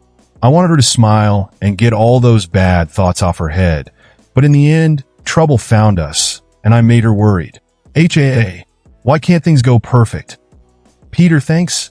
MJ spoke, breaking the silence as we reached our houses. For what? Thank you for being there with me today. She blushed a little. You're a good friend, Peter, and I had fun today despite what happened. Friend, huh? Well, it's a start. I smiled, nodding my head. No worries. I enjoyed today too. We should do that more often. MJ smiled, nodding her head. I will wait for your call then. She giggled, walking inside her house. Hey, I called, stopping her. She turned around with a smile on her face. Do you want to go to the movies in the evening? Of course, if it doesn't snow again. Her eyes sparkled, nodding her head. Sure. Cool. I will pick you up at 7 then. I grinned. See you later. She waved goodbye, closing the door behind. Wow, what's happening to me? I touched my chest. My heart is beating too fast. That slight smile in the corner of her lips. Her sparkling eyes. That giggle. Everything feels mesmerizing. It's different from when I was with Gwen and Michelle. Different feeling, different emotions. Is this because of the muscle memories of this body? Or could it be that his memories are affecting me? Either way, I need to calm myself before meeting MJ in the evening. Can't act weird and ruin everything. The rest of the day went by in a flash. I did some chores around the house. The fuse again went off, so I fixed it again. After I win the lottery in a few days, I will do some fixing around the house and buy some new stuff. Aunt May deserves the best after taking care of me all these years. Then I finished my homework, which was actually very easy since I already knew most of the topics. After lunch, I helped May to clean up the dishes. She also joined me. How's MJ doing? May asked, drying the dishes as I washed them. She's good, though she's still struggling with family issues. That poor child. Her dad must be going through a tough time. Having no job and losing his savings isn't something easy to handle. He drank and gambled it away. You don't call that having a tough time? I replied with a frown on my face. He wasn't like that at the beginning. After his wife's death, he fell into depression and started drinking and gambling. Poor man. She sighed, shaking her head. Well, I know how it feels to lose someone close. At least I can understand that feeling, because even in this body, whenever I think about Ben Parker, I feel sad and a weird feeling grasps my heart. Maybe this sadness belongs to Peter Parker and his feelings towards Ben are transferring to me? But how can he torture his own daughter? Shouldn't he be more mature? I complained, handing over the last plate to May. I mean, he should take care of her instead of cursing her. She is the only family he has left, and I doubt the last thing his wife would have wanted is to see her daughter suffering in the hand of her drunkard husband. She didn't reply, sighing, looking at the plates in her hands. May loves MJ, so it must be hard for her to see MJ suffer every day. He needs a psychiatrist, doesn't he? And they can't afford it now. I muttered, wiping my hands. May nodded her head. Let's say I get lots of money, and if I pay for his treatment, she would feel bad. Do you think that I am helping her out of pity? I asked, leaning against the kitchen sink and crossing my arms over my chest. I didn't get the chance to make many friends in my previous life due to those lunatics. Anyway, right now, with my friends suffering daily right before my eyes, I just can't stay still and watch her suffer. I want to help her out. You want to help him? She asked, putting the plates back into the cabinet. Not him, but her. She's important to me. I stuttered, scratching the back of my neck. She chuckled, smiling. I see. Let me ask you one thing.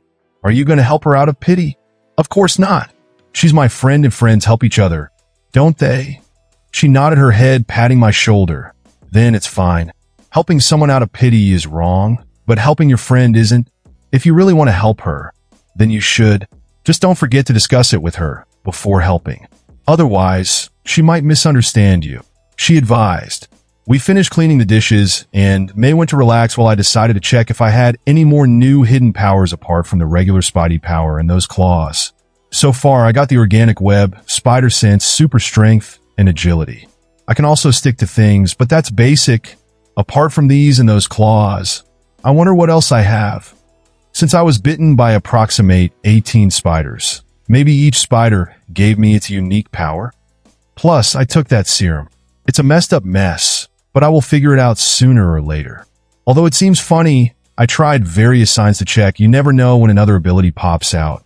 Wow, talking about pop, organic web shot out from the tips of my fingers just now. Cool.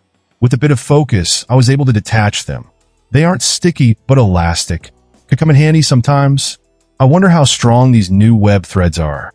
I threw 2 web shots, sticking them to the wall, creating a swing-like structure. I jumped on it testing its durability, and it was pretty stable. I did a couple of jumps on it, and it looks pretty durable.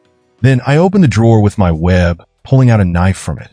I tried to slice it with the knife, but it didn't work. I increased the pressure trying to cut it, yet failed. Well, this web is stronger than steel. Good to know. What else? I have no idea how to figure it out. Guess I will find it out on the go.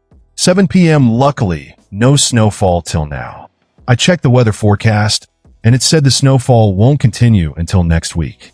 So, hopefully, I can enjoy without any disturbance. After freshening up, I wore my black shirt and jacket with blue jeans. I combed my hair, sprayed some perfume, and checked my image in the mirror. Looking cool as always. I grinned, grabbing my phone and wallet. Going out, Peter? May asked. She was reading a book in the living room. Yep. Going to watch a movie with MJ, I replied, wearing my shoes. You have enough money for the snacks? She stood up, keeping her book on the sofa. Yeah, I'm good. Save a bit.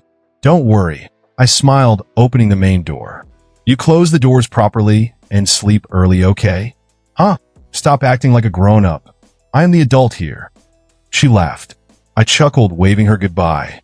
I closed the main door, locking it. Then, I rang MJ's bell, waiting for her. It didn't take long before she opened the doors. Damn, she looks beautiful. Her red hair tied in a ponytail. She's wearing a gray jacket, black jeans, and a blue scarf wrapped around her neck. Location: Oscorp Research Facility. Third-person POV. Norman Osborn paced back and forth in his office. He was frustrated with the recent setbacks in their research. The military contracts were important to keeping Oscorp at the top of the biochemical weapons industry. The funding that those contracts provided would also allow him to move forward with his own personal projects. Projects that had a much more profitable end result than chemical warfare. Among them was the new version of super soldier serum that he was able to recreate from Dr. Erskine's notes, though Norman still needed a way to stabilize it so that it wouldn't kill anyone who used it. The lab rats and spiders he has been testing on haven't shown any promising results except for immense aggression.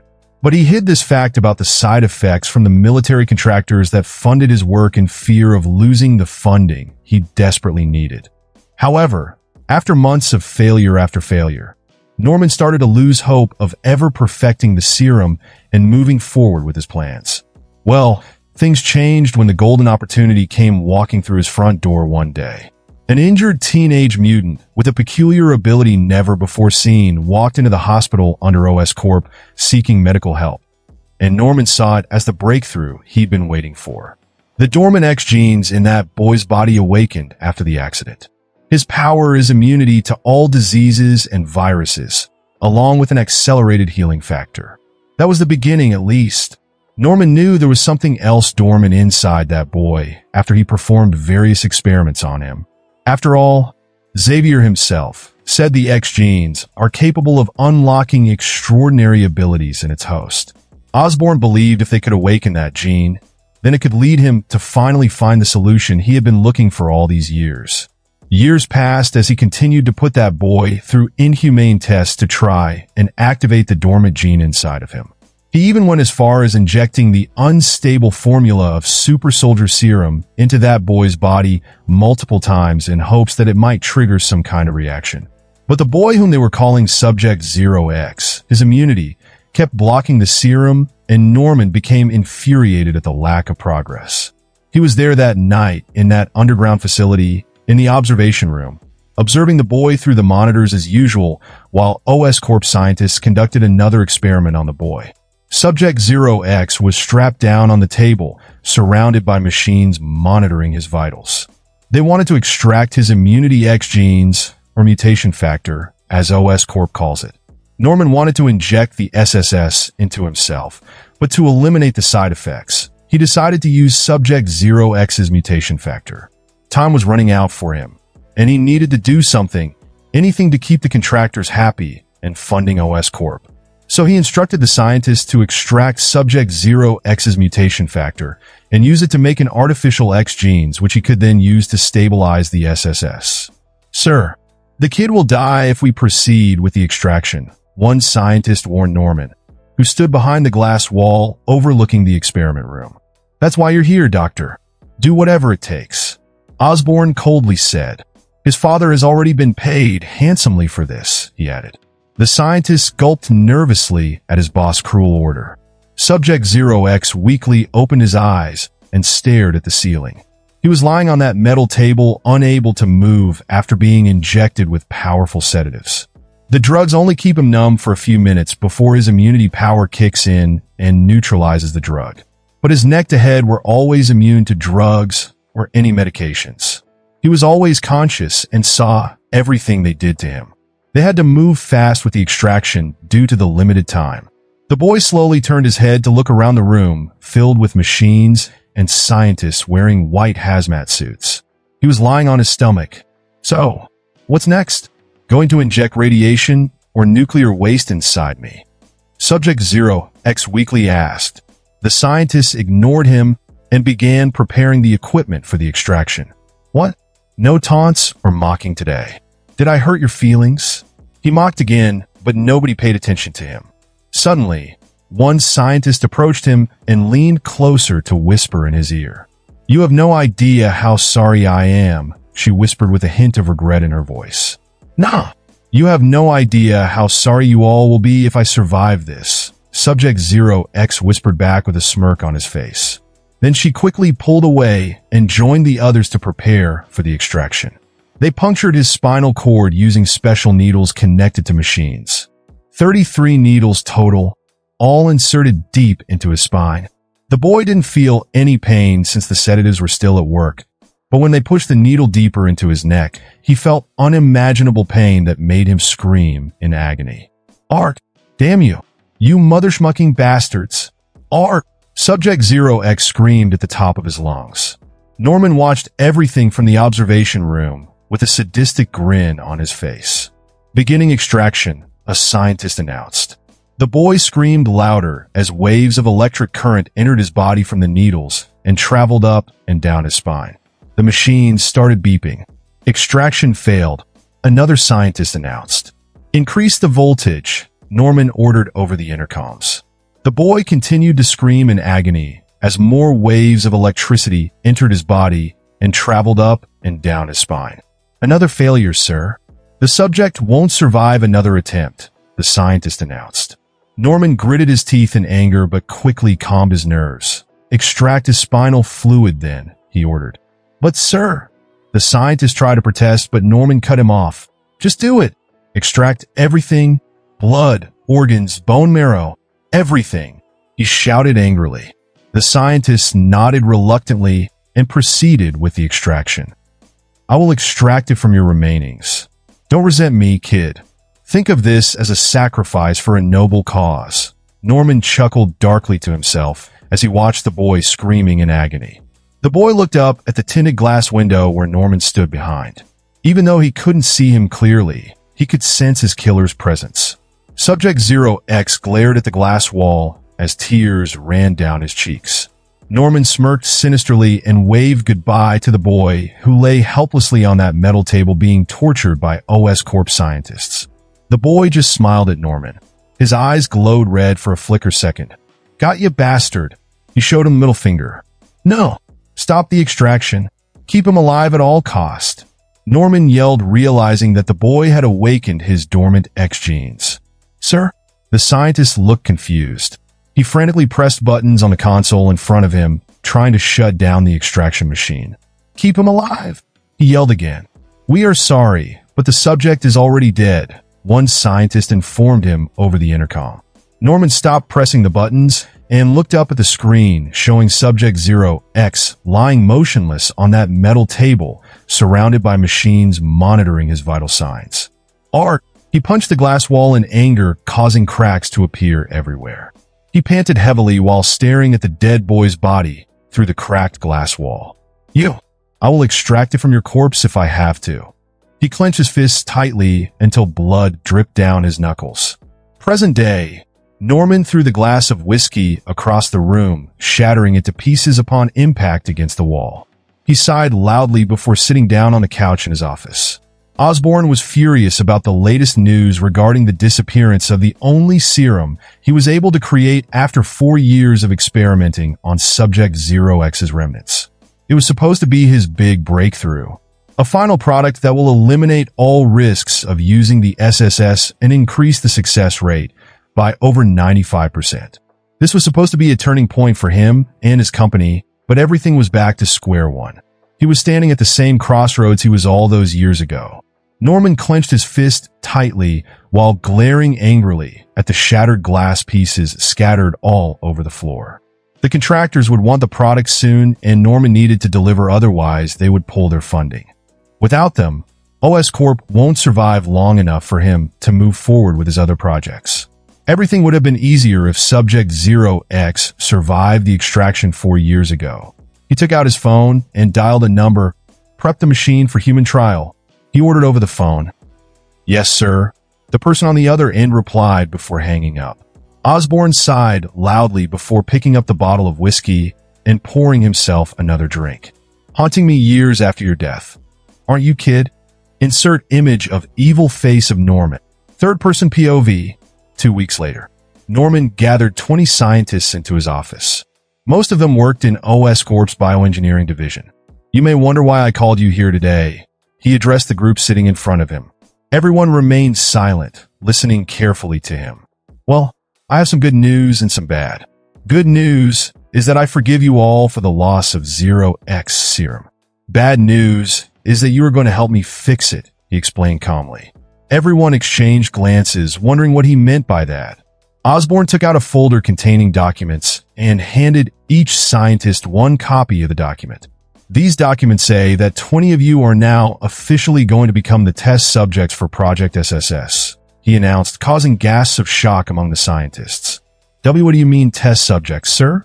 One scientist raised his hand nervously, asking the question everyone was thinking about right now.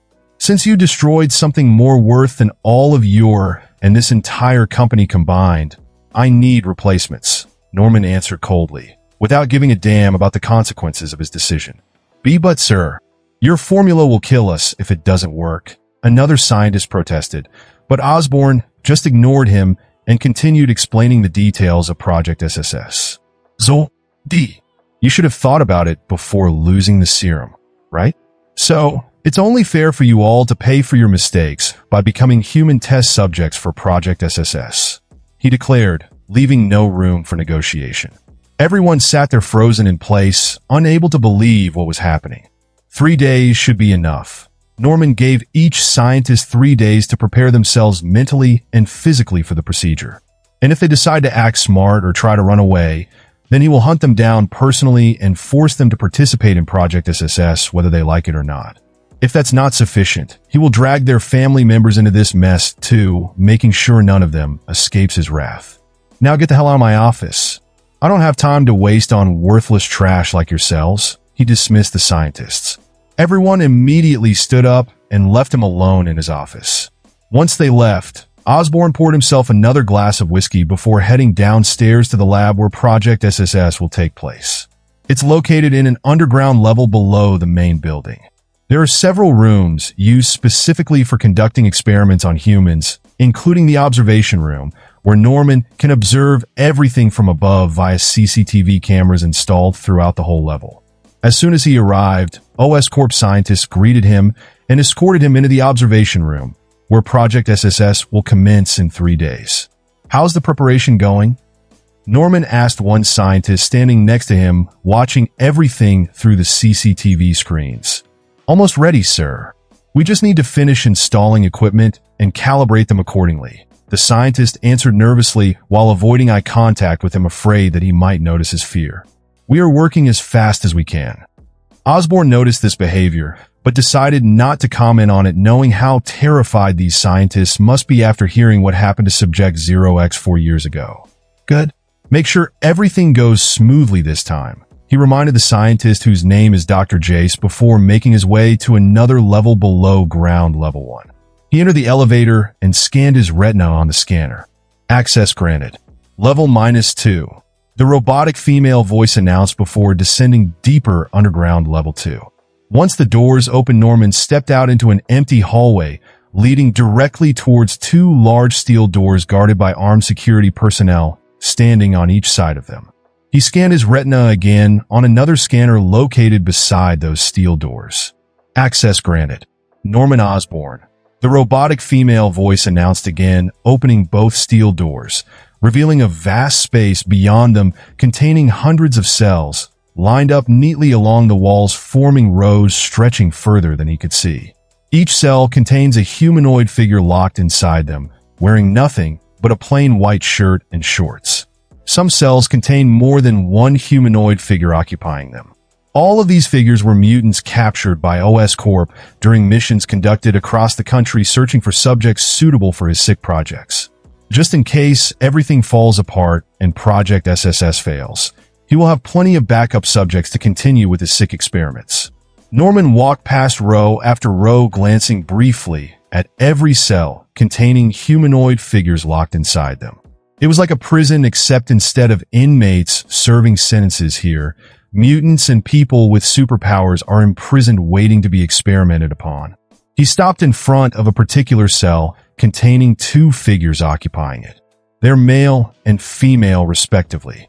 Both had pale skin covered in scars caused by previous experiments performed on them. He pressed a button next to their cell, activating speakers connected to inside the cell, allowing him to communicate with the figures occupying it. Wanda Maximoff. Pietro Maximoff. Osborn called out their names, causing the figures occupying the cell to turn around, facing him through thick, transparent walls separating them. They stared blankly at him, showing no emotion whatsoever. Their eyes are void of any sign indicating life within them. Norman smiled, seeing how obedient and docile Wanda Maximoff has become over the years since being brought here years ago after killing her parents and burning her hometown down, resulting in massive destruction spreading across Sokovia, destroying thousands of lives, leaving nothing behind except ruins scattered everywhere across the land once known as a beautiful, peaceful country full of life, now turned into a graveyard filled only death and despair. Norman used weaponry stolen from Stark Industries, creating chaos and causing mass casualties among innocent civilians living there, unaware that their loved ones would never come back alive anymore because someone decided to play God, using weapons designed specifically for killing people rather than saving lives. The government blamed Tony Stark, claiming that he created weapons capable of committing genocide against innocent people. But Osborn knew better than believing such lies spread by fools ignorant of truth, hiding beneath the surface, deep underneath layers, covering secrets hidden far away from prying eyes, unable to see clearly enough through the illusion created purposefully to deceive whoever tries, uncovering mysteries surrounding certain events occurring randomly without warning, leaving no trace behind, proving its existence even existing at all. He captured the remaining survivors of that attack. "How are you two doing today?"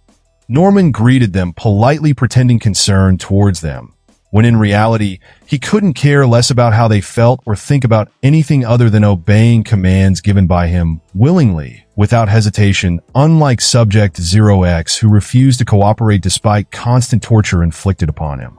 The 2 teens didn't answer, so Norman continued, "I guess it's pretty cold around here, isn't it? Why must you resist? Follow me, and I promise to help you get revenge on Stark. It will not be easy, but you have my word that I will keep both of you alive longer if you behave like obedient children and obey every order given by me." The last time he let them out, they almost destroyed the entire facility, almost killing everyone. Since then, he has kept them within the containment cells specifically designed for them. Wanda has yet to manifest her full potential, so she couldn't help but remain in that cell along with her brother, waiting obediently for a chance to escape.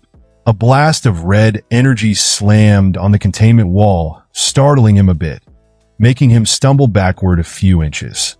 Hey. Norman shook his head in disappointment. It's sad. Really sad. Well, enjoy your last months together, because once Project SSS succeeds, I will show you too what happens to those who don't listen to their elders. He gave a final warning before walking away, leaving them alone with nobody else around except themselves, and whatever happens in this prison stays in this prison, hidden beneath layers of secrets buried beneath layers covering everything. After he left, Pietro slammed his fist on the wall, making another dent appear, trying desperately to break free. Wanda watched silently as he kept banging on those walls, cracking them ever so slowly while she stood there feeling powerless, not knowing how to comfort her twin brother, who lost hope long ago. You think we should accept his offer? Wanda finally broke her silence, causing Pietro to stop what he was doing and face her directly, staring straight into her eyes without blinking. Why are you saying that? You think we should go with him? You know very well it isn't Stark who was responsible for our parents' deaths, sister. His tone changed abruptly, anger creeping into his voice. She didn't respond immediately, afraid of getting angry back, because she understands where he gets such feelings coming from. But that doesn't change the fact that it was the Stark weapons that caused our suffering. Her voice trembled slightly when she answered back without looking away from him. We need to survive if we were to have a chance to take our revenge on Stark and Osborn. He is the one who captured us, so it is only right that he suffers along with his creations. She added sharply, making her point crystal clear to him. Her brother seems hesitant to follow up with what she suggested. Unsure how far will they succeed once released from this prison, where both of them are imprisoned like caged animals. But he realizes they really have no choice but to do what Osborn commands. So he reluctantly agrees to work under Osborn's command. All right, I'm in. And that concludes this episode. If you enjoyed it, I'd seriously love it if you guys could leave a like on the video, as it genuinely helps out so much, and it keeps me going. Plus, it takes only 1 second. That said, have a wonderful day. See you in the next one.